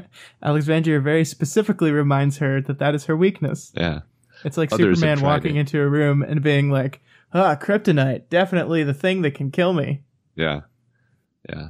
That's, others have tried to use kryptonite in the past. Yeah. So at this point, Taylor is freely thinking of Alexandria as a bully in her mind. Yeah. Here we go. This is the B word for Alexandria and Tag both now. They're bullies for acting like jerks and throwing around their power to try to throw Taylor off balance. This opinion of hers, of course, completely ignores the fact that that's the very thing Taylor has been doing since she got here, since she turned herself in. But when she's against it, Taylor tends to lash out. Yeah, no, that's not relevant, Scott. So finally, Alexandria makes an offer, a concrete offer with practically nothing Taylor asked for, which Taylor rejects. Yeah, and it's almost as if that offer is so bad that Alexandria wants Taylor to reject it. And like in this moment, like you see that like Taylor's father and Miss Militia are begging her to take this deal, begging her to back down. Don't escalate, Taylor, but she won't. She can't. Yeah, and we find out later that this is like a con, but right in that moment, I thought it was just Alexandria being like, look, here is the most minuscule compromise that I'm going to offer, and then I really am just going to go take your team apart, and then you're going to have nothing, and then you're going to go to the birdcage. So just take this and like, but you're right that actually I think she knows enough of Taylor's psychology to know that she's not going to take this, and it's just going to push her closer to that edge that they're seeking.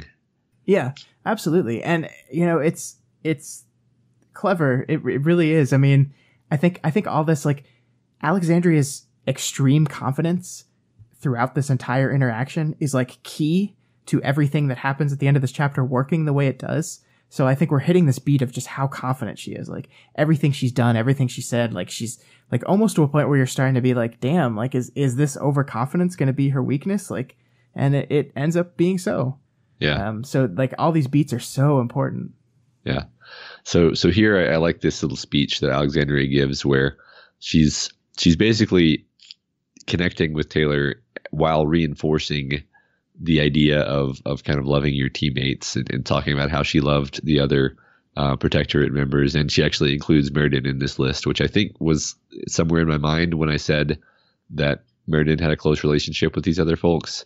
And she basically talks about the bonds of being teammates with them. And Taylor says, don't compare us, which is ironic because that's exactly what we're doing. Yeah. Yeah. And she says, and you learn to look past their faults, the little evils, she said, and they learn to look past yours. Isn't that so true though? Like that's such a biting thing. Yeah. And it's like, it's not only is it great writing, but it's wonderful characterization because Alexandria knows exactly what she's doing here. And she's attacking Taylor in a truthful way. She knows Taylor's situation with these guys. She knows what type of people they are, but she also knows that Taylor considers them friends and loved ones. And so she's targeting this attack to specifically hit her weaknesses. Yeah. Yeah.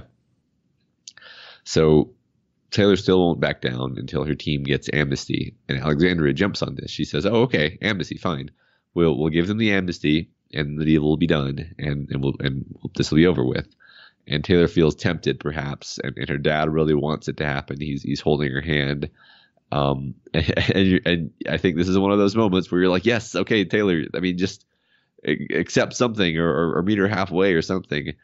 And instead, she just rejects it completely with like her villainous, harshness that she's cultivated, and finishes off with like, "I'll come after you like I came after Butcher, like I came after Coyle, Calvert." And Alexandria is just like, all right, and pieces out to go grab another Undersider. Yeah, but how unhinged does the show that Taylor is now. Because like even Miss Melissa just says, you're admitting to it. Like we had this whole beat arcs ago where she said like, she was like, I'm not saying I did kill Coyle. I'm not saying I didn't. Like she's dancing around admitting it. And now she just doesn't care anymore. She doesn't care about anything. Yeah. She's just trying to portray this ruthless villain image to the extent that it is no longer a portrayal. Yeah. This is actually who she is now. I mean, I'm sorry. Like I can't see it any other way than that. Like she's just acting authentically to who she is, because Miss Militia asks her like, why didn't you accept it? And she says it's because it would be a betrayal of the Undersiders. But that's not the real reason, is it, Matt? And at least she admits to herself, not out loud, but to herself, what the real reason is. And I love this quote. I love it so much.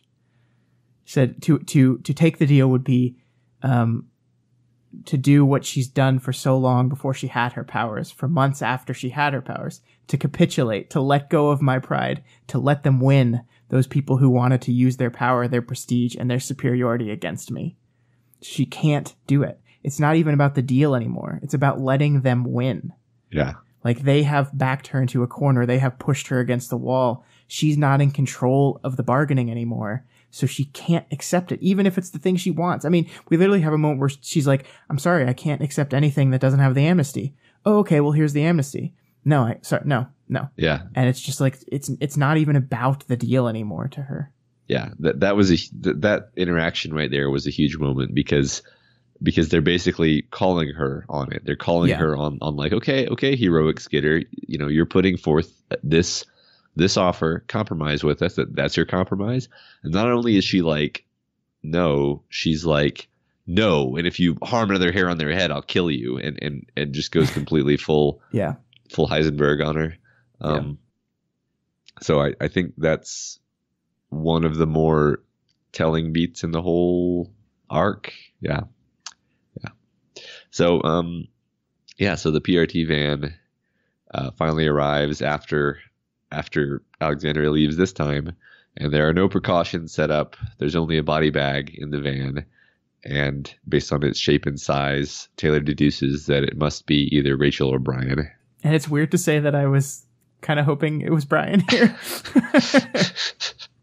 I like Brian, but I love Rachel, and like I was telling myself at this moment that Alexandria was rounding them up in the same order that Taylor said goodbye to them, even though there's only been two people and there's really not any kind of long enough pattern to discern any pattern recognition from it. But I wanted to believe it so bad that I just decided and convinced myself that that's what was happening.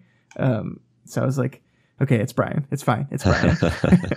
which is a weird thing to say, but yeah, I don't remember exactly what my reaction was, but I think I was like almost doing exactly what Taylor does later, where she's like, when I was concerned that it was Brian, or like when I thought it might be Brian, I consoled myself that it probably wasn't. But when I thought it was Rachel, I consoled myself that it was probably Brian. Yeah. And it's just like keeping yourself in this Schrodinger's cat situation.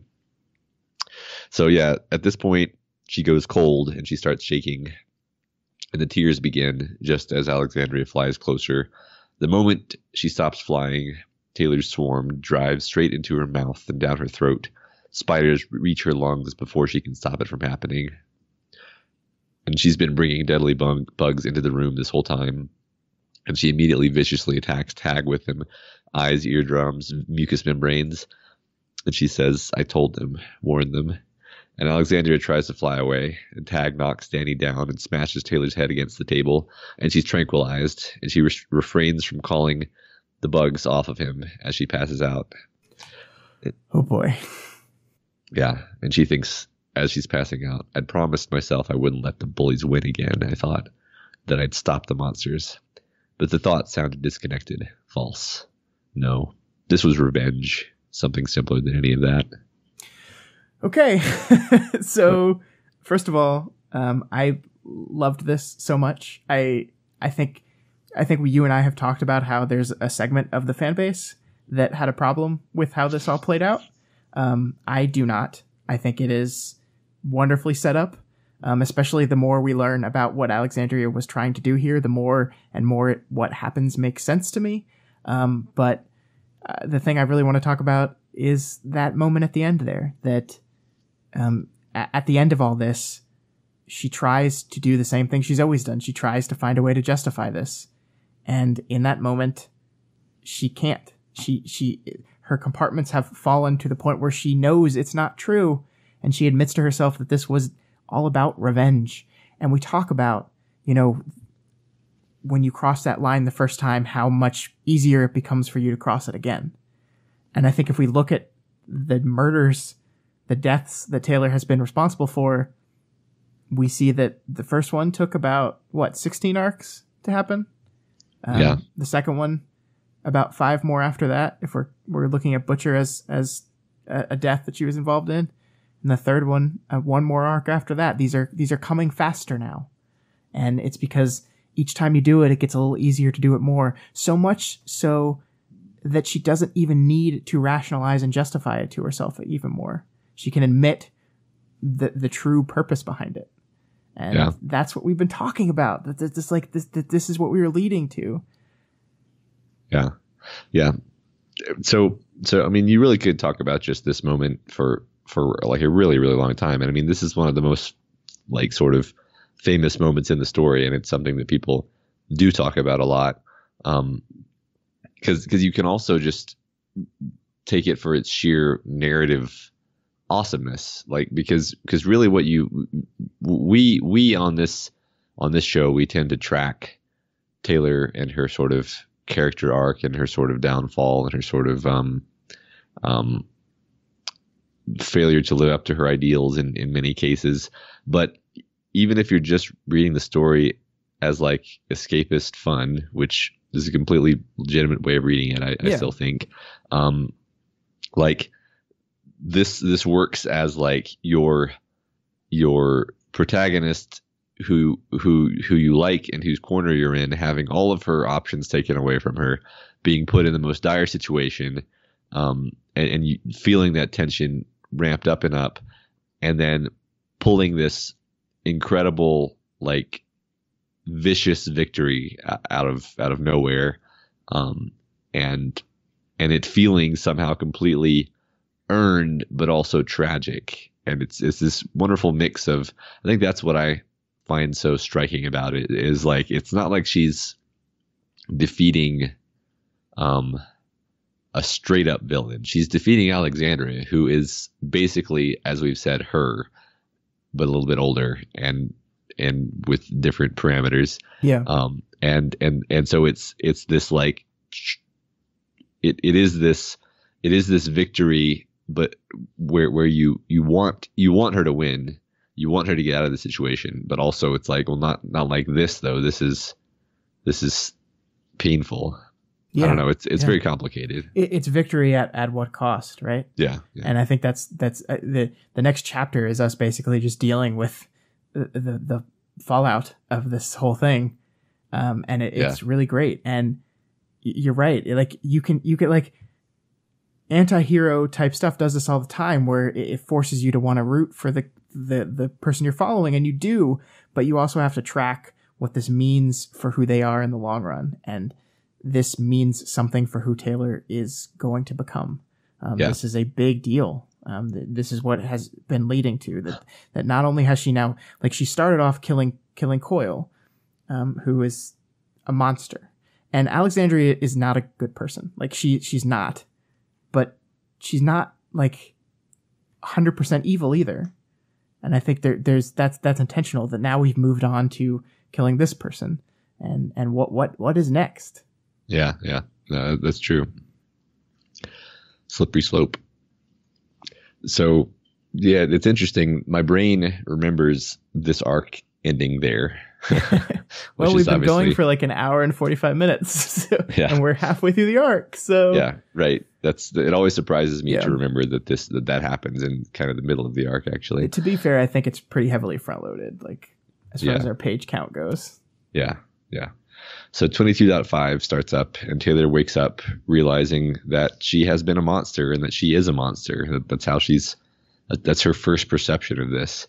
But fairly quickly, she kind of goes into battle mode and she starts, canvassing her surroundings. And she also notices that her few remaining bugs have been weaving silk cords in her sleep. Yeah. She thinks, I was pretty sure I hadn't given that order, which left only 3 real possibilities.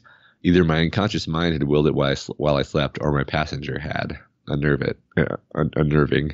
More unnerving was the third possibility, that there wasn't a real distinction between my unconscious mind and the passenger. Ruh-roh. Yeah. So she's back in her cell. There are no people at all in her range, and she's got her hands in these heavy-duty cuffs. So she decides she needs a PRT phone to get out of her cell. She finds Tag's body in the morgue, but she can't bring herself to feel too bad about having killed him. Even though she knows that he had daughters, he's still a bully. He's still a threat to her somehow. Oh, Taylor. Yeah. Oh. So she uses her bugs to bring Tag's phone and keys toward her, dealing with a series of obstacles as she goes. Before she can finish, though, Dragon and Defiant arrive, and she cribs the phone code from Defiant and uses it on Tag's phone to open her cell door. This is just terrible IT security. They need to get some smarter security people in here stat. Should not have one universal code that works on every device.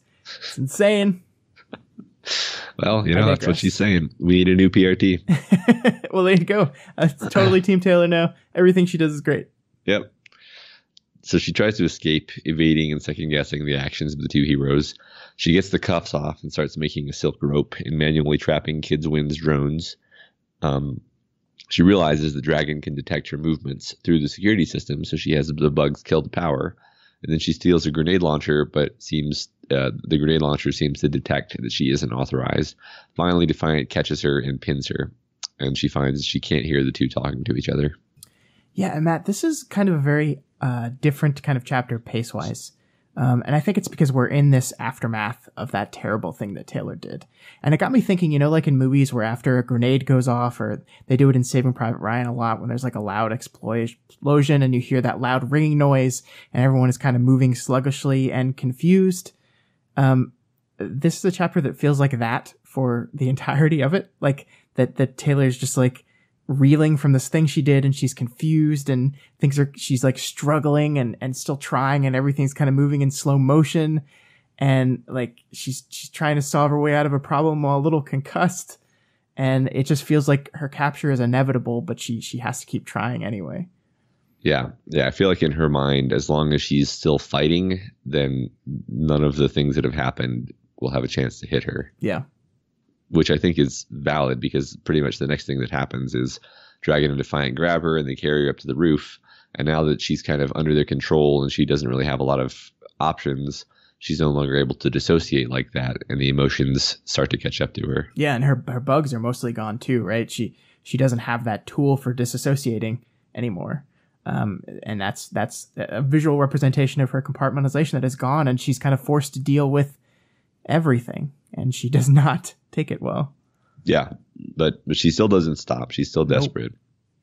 So she does this trick where she ties the two heroes together, and then she requests to talk to Defiant alone.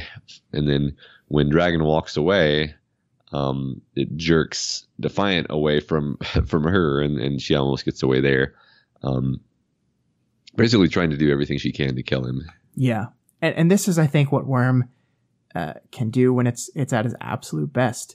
Armsmaster has been this guy that was the original jerk of the story.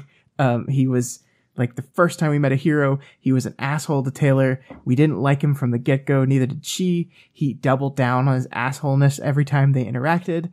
But we see Defiant, and Defiant has really, really tried to change. Like, you guys, listeners, gave me so much shit for being mistrusting of Dragon at first. And I see why now, because she has this good influence on Defiant. And to see Taylor abuse and manipulate this new person who's trying to be better, like, makes you angry. Like, I got mad at her, and I never thought I would get mad at someone being mean to Armsmaster. Yeah, right. And when he says, stop that, stop trying things, like you read it reads as like comedic, and you're on his side there. You're like, yeah, really. Which is like you said, you're not used to feeling like you're on his side. No, it's a wonderful quote. Like, stop that. Just stop stop trying things. Like, stop. And it's just like, it's Defiant saying it, but I think us, the reader, are kind of saying it too at this moment. It's just like, Taylor, you have to stop. You just have to stop. And it's a really great moment. Yeah. And here he tells her that Tag and Alexandria are both dead, and he condemns Taylor for killing somebody that the whole planet depended on, even though he understands that she was pushed to it. Yeah. And now we suddenly see Taylor attempt to compartmentalize again.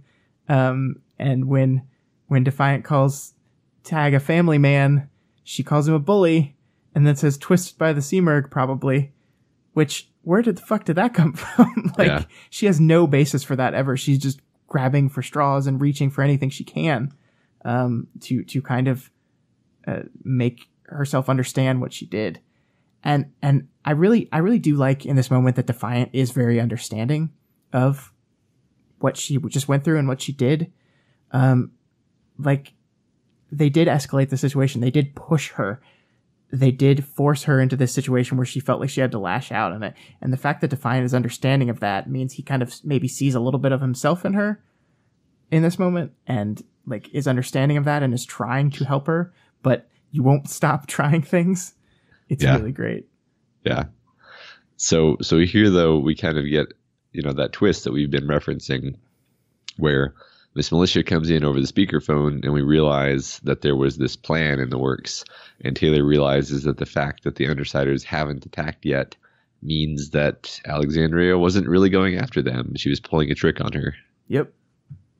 Yeah. And 22.6 begins, and then we understand what that trick was. The three Protectorate capes all know how Alexandria operates, and they know what she was doing. So basically,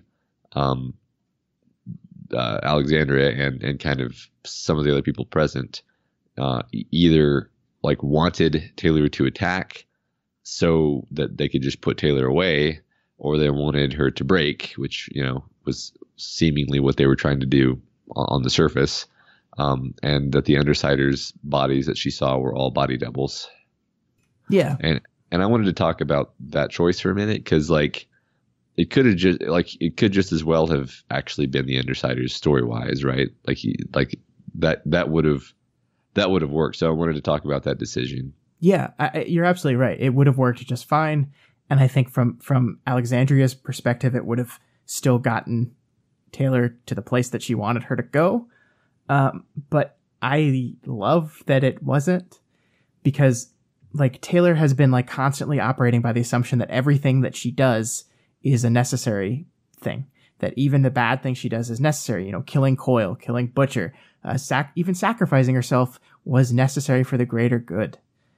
But by making it so that the Undersiders were never actually in danger, were never actually threatened, the one that she thought was dead Rachel or dead Brian were not actually those people. Taylor's thin justification, her revenge justification, is even taken from her. It's revenge from nothing. And I think it really gets Taylor to a place where maybe she's finally willing to cooperate a little bit with the PRT. Yeah. Maybe. Although it does help that Tag, the guy that she hated the most, has been removed from the equation. Yes, it certainly simplifies things. Yeah, no, I'm glad that you framed it that way, because for me, it almost sort of took the punch away from what we just witnessed, that you then find out it wasn't really the Undersiders. But you're exactly right. If she basically killed someone for no reason, she has to face the fact that she's highly fallible, obviously. Yeah. And you can't just go around executing your own vision of justice on people, because you don't always know what's going on. Yep. Yeah, so the heroes want to control the PR implosion that's going to be coming in 14 minutes when the Undersiders attack, which they're still planning to. So Taylor now thinks that the PRT should just burn, though, because frankly, just because she's really emotional at this moment. Miss Militia calls her out on this and basically points out that this is just anger. And she wants Taylor to call off the Undersiders. And Taylor demands that the Undersiders get their amnesty in exchange. Yeah, Taylor like is literally just calling for anarchy at this point. Like she goes on this rant about how any system that has people in it is screwed because people are just terrible, and she just wants to tear it all down. It's really great. Like it shows she's trying to deal with the things that she just did and kind of losing it. And like I love that she, as part of this anger, she gets mad at Miss Militia for not doing anything, and I think Miss Militia's response is perfect. Where she just says, "You can't blame me for standing out of the way. You had a plan. Alexandria told me she had a plan, and nobody shared anything substantial with me. I couldn't take a step without risking that I'd get in someone's way." And it's like, everybody's got all these damn secret plans, and they don't tell me anything, and I didn't know whose plan I would be hurting if I did something, or whose I wouldn't, and then nobody tells me anything. It's this wonderful moment. Yeah, no, I think that's great. I mean, just like objectively in like my multiple rereading and analysis mode, Taylor is like the least sympathetic that she's ever been right here, because she's just kind of throwing all of her own ideals under the bus here. She's like, I don't care if there's open warfare and capes die and the city is ruined by the obviously giant battle that's going to happen. I just think the PRT should burn, and I'm willing to sacrifice all of this to get the amnesty for my small group of villain friends. Yeah. So the heroes determine that Miss Militia will be put in charge as chief director of the new PRT. So Taylor gets that. Then Taylor calls Tattletale to try to call off the attack, temporarily at least. She communicates to Tattletale that she did indeed kill Alexandria, to which the Undersiders react with their usual grace and maturity. Classic Undersiders. I love their reaction. It's really, I mean, like, to be fair though, I think anyone would react that way. It's like, you just killed fucking Alexandria. Yeah. Well, yeah. I like that Imp and Regent are both like, think it's hilarious in the typical way. And Gru is just like disturbed. Jesus Christ. Yeah. Right. Disturbed is exactly the right word. Yeah. So next she calls Kaye, and he won't actually agree to make any concessions unless he's present. So they send a dragon craft to get him. They also want her to be at the press conference that they're about to hold and to participate in the narrative in order to legitimize it. Taylor's not happy that the new beginning will be based on lies, but she can't reasonably demand anything further. Yeah, and this is, I think, where we're seeing that shift in her, that she's starting to realize that sometimes that kind of deception is a necessary evil, and it's a necessary evil in the same way that some of the decisions she's made in the past have been necessary evils. And she's starting, I think, maybe for the first time, to understand the PRT a little bit and to understand the things that they have to go through. And I think it's because of Defiant, really. I think it's because of Defiant, because of Dragon, because of Miss Militia, these people being around her in this moment that allows her to finally get there. Yeah, I think you're right. And yeah, so Taylor can't help but compare this moment to the first time she met Armsmaster, and this gives her the idea that they should frame the situation as Alexandria having been a villain, aka telling the truth, kind of. What a novel concept. With a twist. With a very big twist. So Dragon shows her a drawer with something surprising in it, something that almost takes the wind out of her. Did you have any guess what it was? Nope. She mentions Tinkers, and she complains about Tinkers again, so I thought it was some kind of device or something that would help them find Cauldron or something. In retrospect, though, I guess it's pretty obvious, but no, at the time, no. Okay. So Chevalier shows up too, and the Protectorate capes head with Taylor to the press conference held on the wing of a dragon craft. Chevalier starts speaking, giving the stage-managed story. The narrative is that it's sad that Alexandria is dead, but that she was a traitor and her treachery has torn the Protectorate apart. Taylor detects the Undersiders approach in a van as this is happening, but they're staying well back. Oh no. My heart, Matt. I don't know if I can take this. So Chevalier includes a lie that Alexandria had been corrupted by the Simurgh and that it was a concerted effort between the Protectorate capes and Skitter that killed her. Isn't the Simurgh just like a really convenient catch-all excuse for totally fucking people over? Yeah, totally. Like Taylor tried to use it as an excuse for why she killed Tag, and now this. It's like, no, it's okay because the Simurgh. It's fine. Yeah, right. So now it's Taylor's turn to speak, but she finds that she can't remember her lines. So Chevalier covers for her, skips ahead, and they show off the many new fancy dragon suits, and they talk about the portal and the hope it represents. Taylor slips out of her prison sweats, and we see her new costume, her hero costume that she wears under it. She slips on her mask, and she gives her speech. She gives it to the Undersiders. She had everything she could have wanted, but there are bigger things. She believes in the new PRT. As she speaks, the dogs begin to howl, and she finishes, "When and if I do, you can call me Weaver." Dun, dun, dun. So let's talk about this forever. Okay. I don't know what to talk about first. There's so much going on here. I want to talk about the imagery first, I guess. The beautiful imagery of the scene where Taylor is literally shedding clothes that have the word villain written on it to reveal the hero underneath all of it.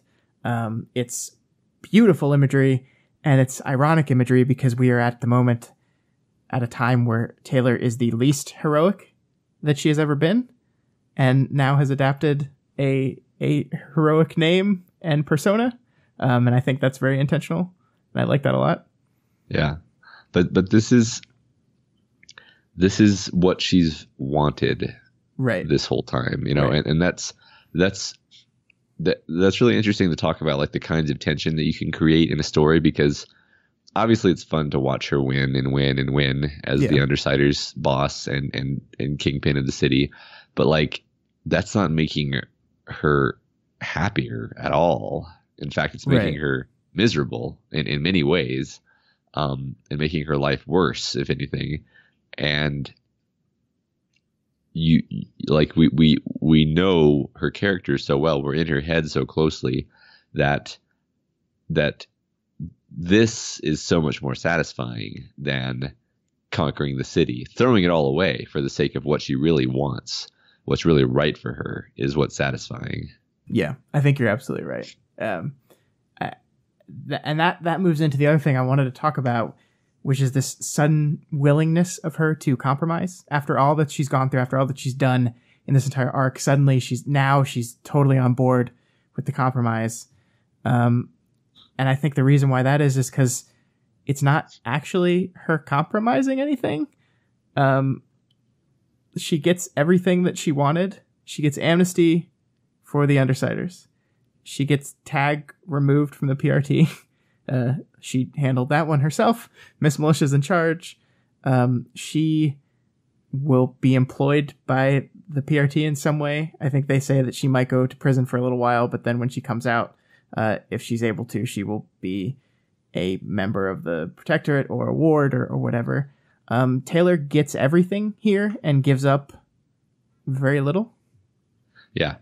And I think that's good in terms of storytelling, because it would be unrealistic for her to have like nothing happened here that would cause her to change fundamentally in this moment.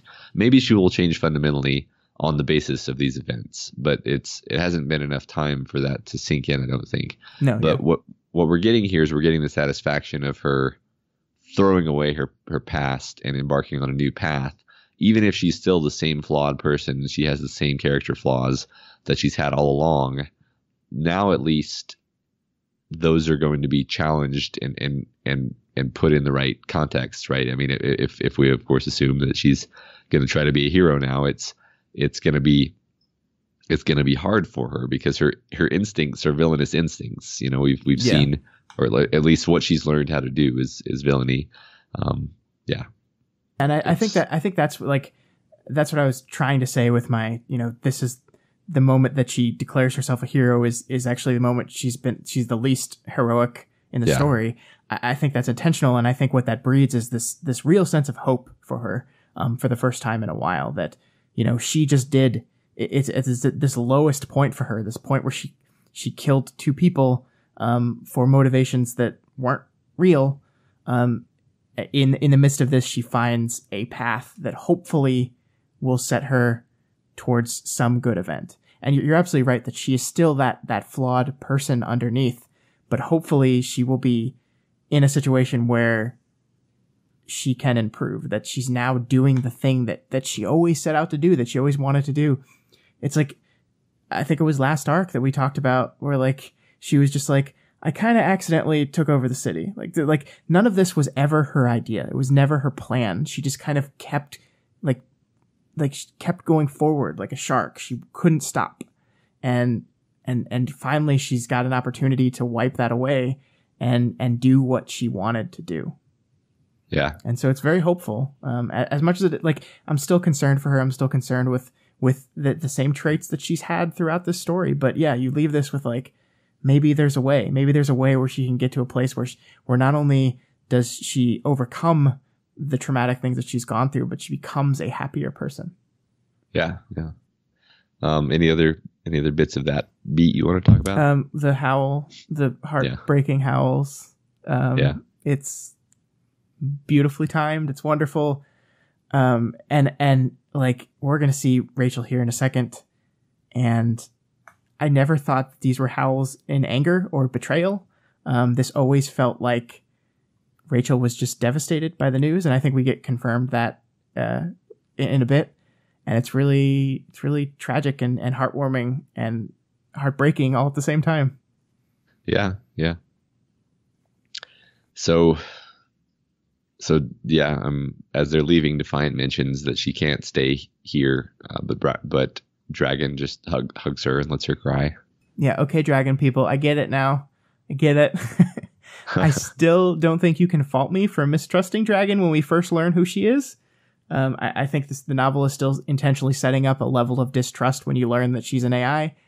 But in this moment, I understand why you guys were so quick to defend her. Taylor just went through hell. She just went through a terrible, awful ordeal. And the only person that offers her kindness is the computer, who gives her a robo-hug. And it's this beautiful, touching moment. I love it. I love it. Yeah. Yeah. I think at this point, Dragon has won everyone over. Yeah. Yeah. Well, and we've seen what Dragon can do with Defiant. Like, we've seen it in practice. We've seen how Defiant has become a better person. So in that moment when she's hugging her, you're like, yes, like Dragon is what Taylor needs right now. Maybe Dragon can help her become the person that she wants to be. Yeah. Yeah. Whew. All right. Yeah. So we're done with Taylor for now. So we go into 22.x and we are with Charlotte and the rest of Taylor's people reacting to the news of Taylor's surrender and the press conference.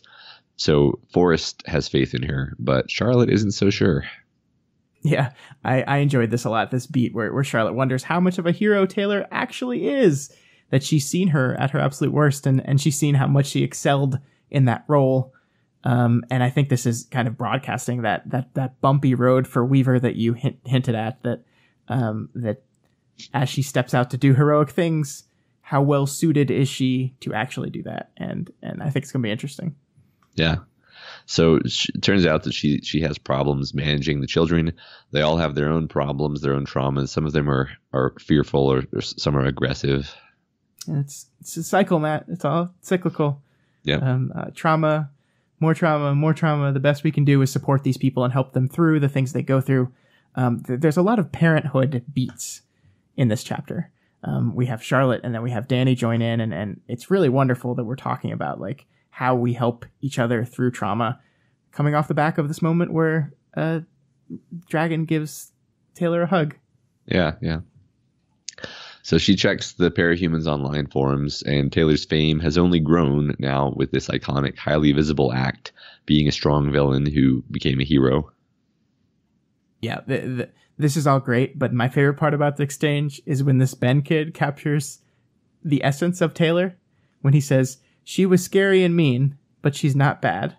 And she got us pizza. That's all that matters to me. And that's like Taylor. Like, she's scary and mean, but she's not altogether bad. And she did get them food and help them. Yeah, that's her character in a nutshell. Yeah, it is. It's the topic sentence. So a reporter shows up. I'm wondering if this is Stan again, and starts trying to dig up dirt on the kind of person Taylor was. Or is. They kick the reporters out, but some of the people in Taylor's territory start arguing that they shouldn't defend her. Yeah, if by some people, Matt, You mean me. It's literally me. Let's look at this guy, okay? Uh-huh. Charlotte could see it was a tall man who'd hidden a receding hairline and bald spot by shaving his head. There was only stubble now. Uh-huh. So he has a shaved head due to his bald spot. Me. His name is Scott. Also me. Yeah. And he's annoying all of the biggest Skitter fans by being critical or unfair of her. Yeah. Matt. Also tall. Also tall. Me. Matt. Yeah. It's as if Wildbow went back in time and wrote me into this book. This was the weirdest thing to reread ever. I was like, wait, what? Wait, what? Yeah. Yeah. I'm surprised that this character didn't say why but at any point. Or reference Jean-Luc Picard. I mean, maybe it was just off book. Yeah. Yeah. This must be Scott Bet. You're probably right. Yeah. So, yes, Charlotte has a bit of a panic attack from this altercation, and she runs into Danny as she flees. And then she vets him to make sure he really is who he says he is via the phone with Telltale. Yeah, I love that panic attack moment, though, because it's this great reminder that Charlotte herself is still suffering from her own trauma. She doesn't do well around crowds, especially as things seem to start to turn violent. And everyone has issues. Everyone.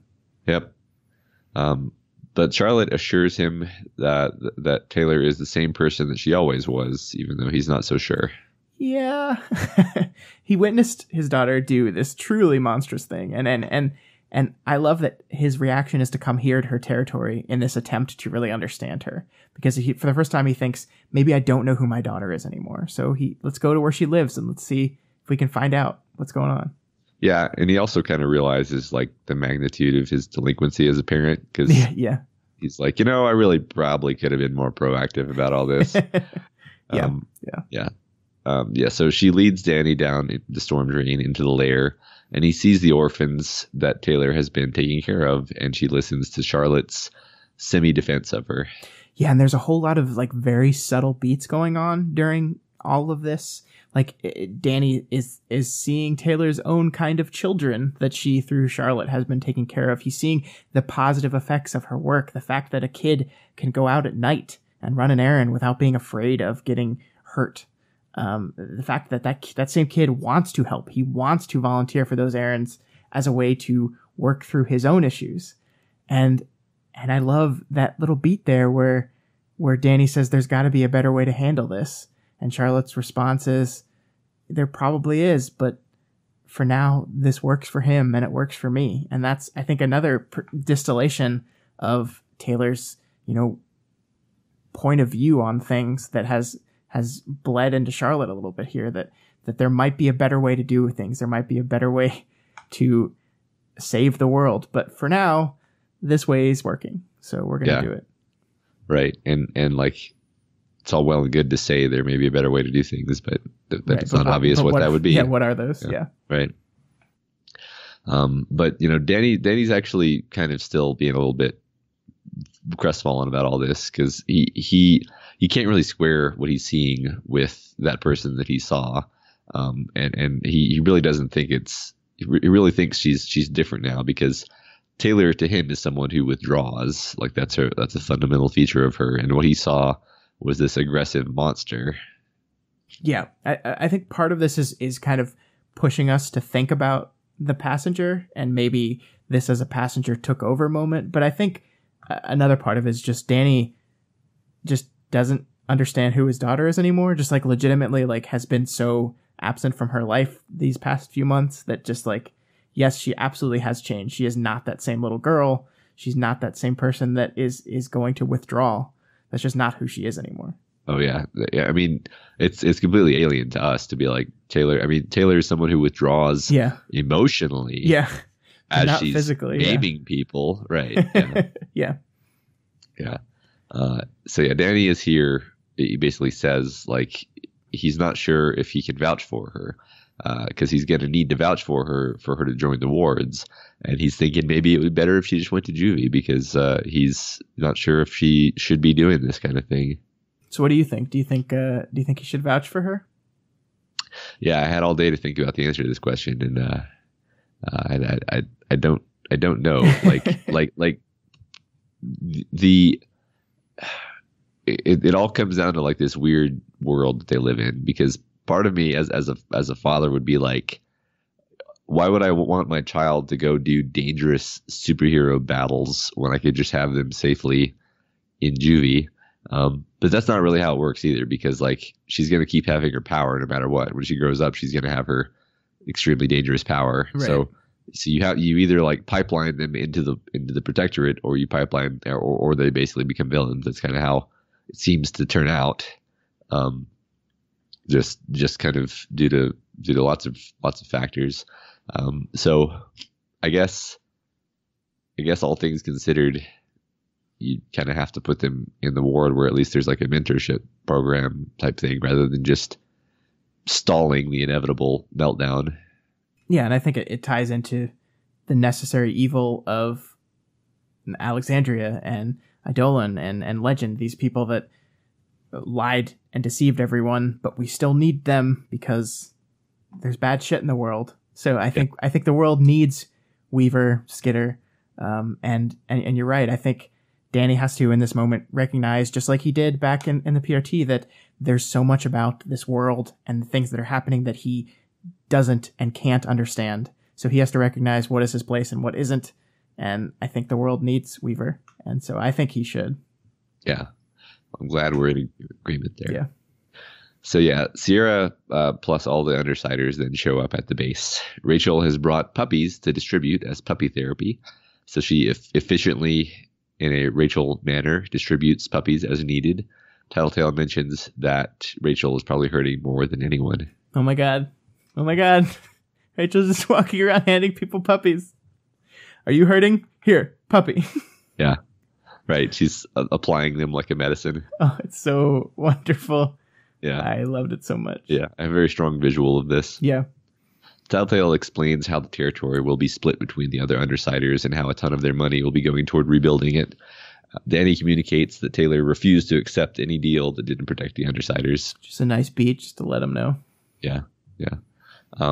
And then we have this moment of Rachel saying, I haven't felt that way since Brutus and Judas, which doesn't mean anything to Charlotte, but we know what that means. Yes, we do.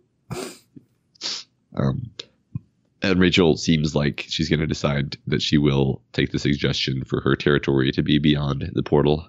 Yeah, and I think this shows just how rock solid Rachel and Taylor's relationship has become here. It's very easy to see old Rachel as seeing this moment as a betrayal and being angry at Taylor and betrayed by Taylor, but this doesn't seem to be what she is. She's just hurt, and she's not hurt because of betrayal. She's just sad because her friend's gone now, and she's not going to get to hang out with her friend anymore, and that causes her to want to be alone again, which is really the tragic moment, is that finally she was becoming part of this pack, and her response is now, I'm going to go off into Portal World and be alone for a while.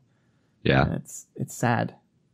Right. Yeah. I think it's just loss is what she's feeling. Yeah. Yeah. So the Undersiders leave. The next morning, Aiden shows Charlotte a picture of a strange dream about planets and the stars. So now we have like potential trigger visions. I don't know what the hell that means. Yeah, I don't know. And then we move into 22.y, which I was delighted because I forgot that this interlude was in this arc. So good. It's a good one. It's a good one. March 2nd, 1997. A group of young Japanese gang members, some of them parahuman, ambush a criminal business meeting. Our POV character is Kenta, a half Japanese, half Chinese kid with ambitions of joining the Yakuza. Yeah, and if I was remotely paying attention closely at this point when I first read it, I would have realized almost immediately that this is probably long. But when I read this on Sunday morning at 8 a.m., I was not paying close enough attention and did not. So that's okay. I figured this out at the trigger event moment, not here. I think we figure it out pretty quickly. Yeah. So yeah, inside the room we find some Chinese businessmen and the Doctor and Contessa. The parahuman gangsters attack, but Contessa defeats them with whatever's lying around. Then she kills them all without shedding any blood, except of course Kenta, who triggers when she intentionally overdoses him on a brick of cocaine. So I sat for a while trying to find out how cocaine and lungs power like relates to each other. and I really couldn't come up with much of anything. Except I guess like he's physically addicted to the power that his power grants him, but he doesn't have control over it. So that's kind of like chasing a high, I guess, kind of. I don't know. Yeah, I mean, I guess I have like a vague sense that it's like, first of all, it probably had to, it had to be a brute factor because it was a physical violence, trigger. Yeah. And it had to be something that would basically repair his body after a fatal overdose. So that you got the regeneration there. But as for like the transformation, it could just be like the ever escalating nature of the high that was killing him caused him to have this ever escalating physical transformation. That seems perfect. All right, let's go with that. So Lung snap forward in time.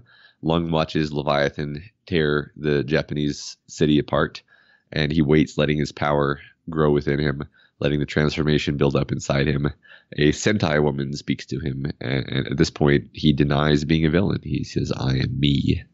We see a lot of that kind of labeling going on in this arc, don't we? Yeah. Like we have Dinah who says, "I'm not good or bad, I'm just me." Now we have Lung doing it. We have Skitter literally transforming from one to the other. I think it's kind of showing this fluid nature of these labels that we tend to want to pin to people so much. Yeah, and Alexandria going from being a hero to being a villain. Yeah, you're absolutely right. Yeah. No, that's excellent. So Lung approaches, transforming more and more, wreathed in flame and half transformed by the time he reaches Leviathan. The first blow from the Endbringer shatters Lung's body, but his transformation is too far underway and he heals from the wounds rapidly. By the time Lung joins battle with him again, he's able to grapple with the monster. He changes more and more. He's half as big as Leviathan, with longer bifurcated arms. Then he's bigger, with wings. But his power feeds on challenge, and he can't kill Leviathan, so his power deserts him. Yeah, I don't know what much to say about this other than this was really awesome, and it's really juicy information. There was always people wondering if Lung's power had limits, and it obviously does, because eventually he's going to get to a point where he doesn't feel challenged anymore, and like when he feels like he can't win, then there's no point in being powerful. Yeah. And I think that's the incident where Leviathan destroyed the whole island, right? Yeah. So way to piss him off, Lung. Right. Yeah. Good job. And Lung's also really mad. I remember in that moment that no one saw him at his biggest. Like he was just alone there with Leviathan, so no one got to see him at his most intimidating. Yeah, that's funny. Yeah. So 3 years later, turns out he's been bouncing between terrible prisons in China. He's in a deep pit and a prisoner of the Yangban. 2 numbered capes come down to talk to him, trying to get him to join their group. He tells them he'll join, but he clearly only plans on escaping. There's a weird... So we're talking about like this idea of that he is willing to do whatever he needs to do to accomplish his own goals, which of course echoes with a lot of our other characters and stuff. But this idea that he's willing to join a group, even though he knows he's going to escape, is kind of hard not to parallel that with what Skitter has just done. Yeah. I don't know if that's going to be the way it actually works out, but I think we're drawing a pretty direct parallel there. Yeah. Or when she joined the Undersiders. Yeah, for that matter. That's true. Yeah. And then flash forward again. He's in Brockton Bay giving a philosophical talk to Bakara. He tells her about the 2 kinds of fear, the fear of the uncertain and the fear of certainties. Hey Scott, do you think maybe certainties isn't the word? Maybe more like a malediction or a curse? I am continually like amazed at how well these setups pay off in this way, and how well this stuff like coils back around on each other in that way. Like it's so like it's just so fun to read, you know? Like it's like they're like we love talking about this stuff. We love getting nerdy, but we sometimes forget just like this is a fun book to read. And it's stuff like this when you can see the dots connected between these things. It's just fun. Yeah. I mean, if anything, we could spend more time talking about like the thematic coherence of each arc internally to itself, and little echoes like this. Yeah. I'm sure people will say, please do that, but we're already running really late. There's a lot to talk about, guys. Yeah. And then we flash to, I suppose, the present, and he's in the birdcage hanging out with Teacher, Panacea, and Marquis. as Panacea explains her theory of superpowers. Of course, we flash in right at the end of that discussion instead of the part that I wanted to hear. Yeah, right. Burritos, Panacea finished. So they watched the Weaver broadcast on TV, and basically this seems like an opportunity to remind us that Lung sees Taylor as one of the people who have beaten him and wronged him. Yeah, he's got his Arya Stark list of people. Right. That the Endbringers are not one of, because he seems them like as pointless. Like, I can't beat them. There's no point to it. Right, yeah. Teacher takes Long aside and makes him an offer. Apparently his power gives other people minor thinker powers, and he wants to give Long the ability to control his transformation. The only cost is a temporary loss of willpower. Trickster taps the computer into a channel that talks to Saint, the Dragon Slayer leader. Or I think I'm not entirely clear what the TV does, but something like that. And Teacher offers a deal that he'll get Long out of the birdcage if he'll serve as a bodyguard. Oh, so do you mean that there's going to be like some sort of escape from the birdcage, Matt? No, that can't be. I don't want to gloss over the Trickster being like a lackey with no lines in the scene. Yeah, it is like wonderful. I think at anyone else's point of view, we might have heard Trickster speak, but Lung looks at him as so far down that like even if he did say anything, Lung probably wouldn't have even considered it enough to have the dialogue be here. That's funny. Yeah, I like that. All right, Scott, that was the infamous Arc 22 cell. Yeah. Oh man, what a great one. I really liked it. The interludes themselves aren't doing a whole lot. I think that's why we went through this last one pretty quickly. There's stuff that happens in there, and it's important world building stuff. And I think we're obviously positioning Lung to enter into the mix again. But man, it's just like compared to the wonderfulness that was the main section of the arc this time around. I'm glad we spent more time on that stuff because it's so much better. Yeah, I mean, this Lung interlude for me is like candy, and I've this is one of the interludes that I've reread a bunch of times, but mainly just because it's pure fun. Yeah, it is. I mean, the whole description of the fight between Leviathan and Lung is really fabulous. Like, it's really great. All right, Scott, any speculations this week? Yeah, so we have some old ones we have to do first. I said that Sierra will quit her job for Taylor, who will not take it very well. I mean, she's technically not working for her anymore, but that's because like she inherited millions of dollars worth of land in the name of the Undersider. So I think that's close enough to being wrong for me to call it wrong. Yeah, I think it was wrong in spirit. Yeah, thank you. Number 2, I said Dinah planned for Taylor to do her whole heroic cafeteria exit. I'm going to call this one correct, I guess. Like, I think we basically know that Dinah's plan for Taylor was always more complicated than just get arrested in the cafeteria. At least I think. Yeah, I think maybe she didn't know exactly what would happen, like she said, but she knew that she was probably misleading the heroes a little bit. I think that's probably true. Yeah. As for new ones, I'm finding it's getting harder and harder to do these as we move deeper and deeper into the story. I think we're in the back third of the story now, so we're starting to get the resolution of things rather than the explicit setup of things. So it's harder for me to do stuff. But I still got one for you, Matt. Here's my... People have been asking... I've been talking about that people are going to escape from the birdcage for a while now. And everyone is always like, how are they going to do it? And my answer is, I don't know. I just think narratively it's going to happen. I finally have a guess, I guess, now. Okay. I think Saint is going to expose Dragon's true nature as a robot, as an AI. And I think that will damage her reputation enough in the world that the things that she has built for the PRT and for the country and for everyone will become tainted. And part of that will be we have to transition people from that kind of technology. And part of that will be the birdcage. So they're going to let some people out, or at least move them to other prisons in which they will escape from because it's not the birdcage. So that's my guess. Right.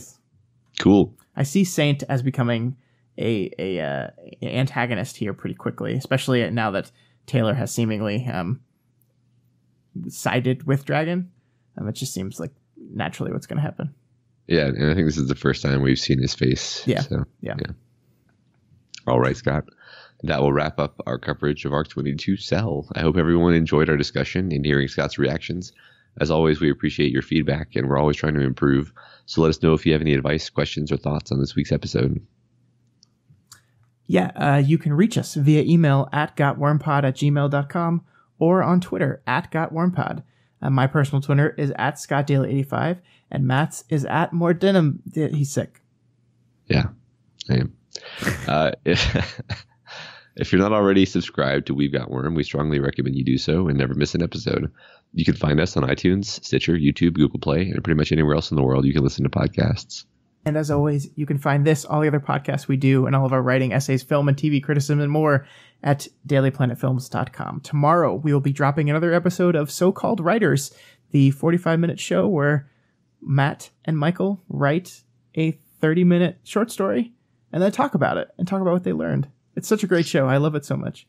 Thank you. Yeah, we have a lot of fun with that. And please head over to Reddit/r/so-called writers and write your own contribution for this week's prompt, and we will talk about it. They will. I've heard it. They do that. Yeah, we definitely will. At Friday, we will be doing our monthly book club live stream at 9:30 Central Time. Join us live on YouTube to discuss The Golden Compass. Yeah, I'm really looking forward to that. Me too. So if you like any of these many shows and you want to support us, we have a Patreon page, patreon.com/dailyplanetfilms. If you like what we do here and you want to help make sure that we keep doing more, consider donating $1 a month or whatever else you can afford. Special thanks this week to new Planeteer at the $4 level, Daniel, and new Captain's Planet at the $10 Tom, and upgrading to the $10 level, Kifru. Also, speaking of Patreon, make sure you stop by Wildbow's page and toss some money there, because he is the guy that makes this whole thing possible. He is. And if you can't spare any extra cash at the moment, that is absolutely fine. You could shove We've Got Worm down the throat of some unsuspecting people as if, I don't know, it was like a bunch of bugs or something. Yeah. It's a reference to this arc. It's a joke. Yeah, you tell them that it's that you really expect them to enjoy this story. Like you're really sure they'll enjoy it, with a lot of certainty, like an oath, or I don't know, curse maybe, something. Yeah, some along those lines. You figure it out. Or you could just head on over to iTunes and rate and review us. This week's spotlight review comes from Najawi, who gives us 5 stars and says, I spent my whole week looking forward to Wormsday. Listening to Matt and Scott delve into this amazing work of art always puts a smile of childlike glee on my face, as I remember the first time reading. This excellent insight and humor makes us a great listen for Worm veterans and newbies alike. Keep up the good work. Matt, literally every time someone says that we're funny, I rush to my wife and show her the review and look, see, a human on the internet says I'm funny. You have to admit now that I'm hilarious. And it never goes well. Yeah, I'm always just surprised. I'm like, when are we funny? Well, that's it for this week. Next week, we're covering Arc 23, Drone. Again, we'll be recording this episode much earlier relative to when you're hearing it, so we likely won't be addressing many questions and comments next week, but keep them coming regardless. For now, Scott, what is Arc 23 going to be about? Well, Matt, my guess is that Taylor will find herself as kind of the worker bee within the wards, a drone, if you will, and will have a tough time in this non-leadership position where she's just one of the underlings, one of the workers, as she struggles to find a place as Weaver in this new world. Her new world, at least. Okay, cool. Well, we will find out if you're right next week on another exciting episode of We've Got Worm.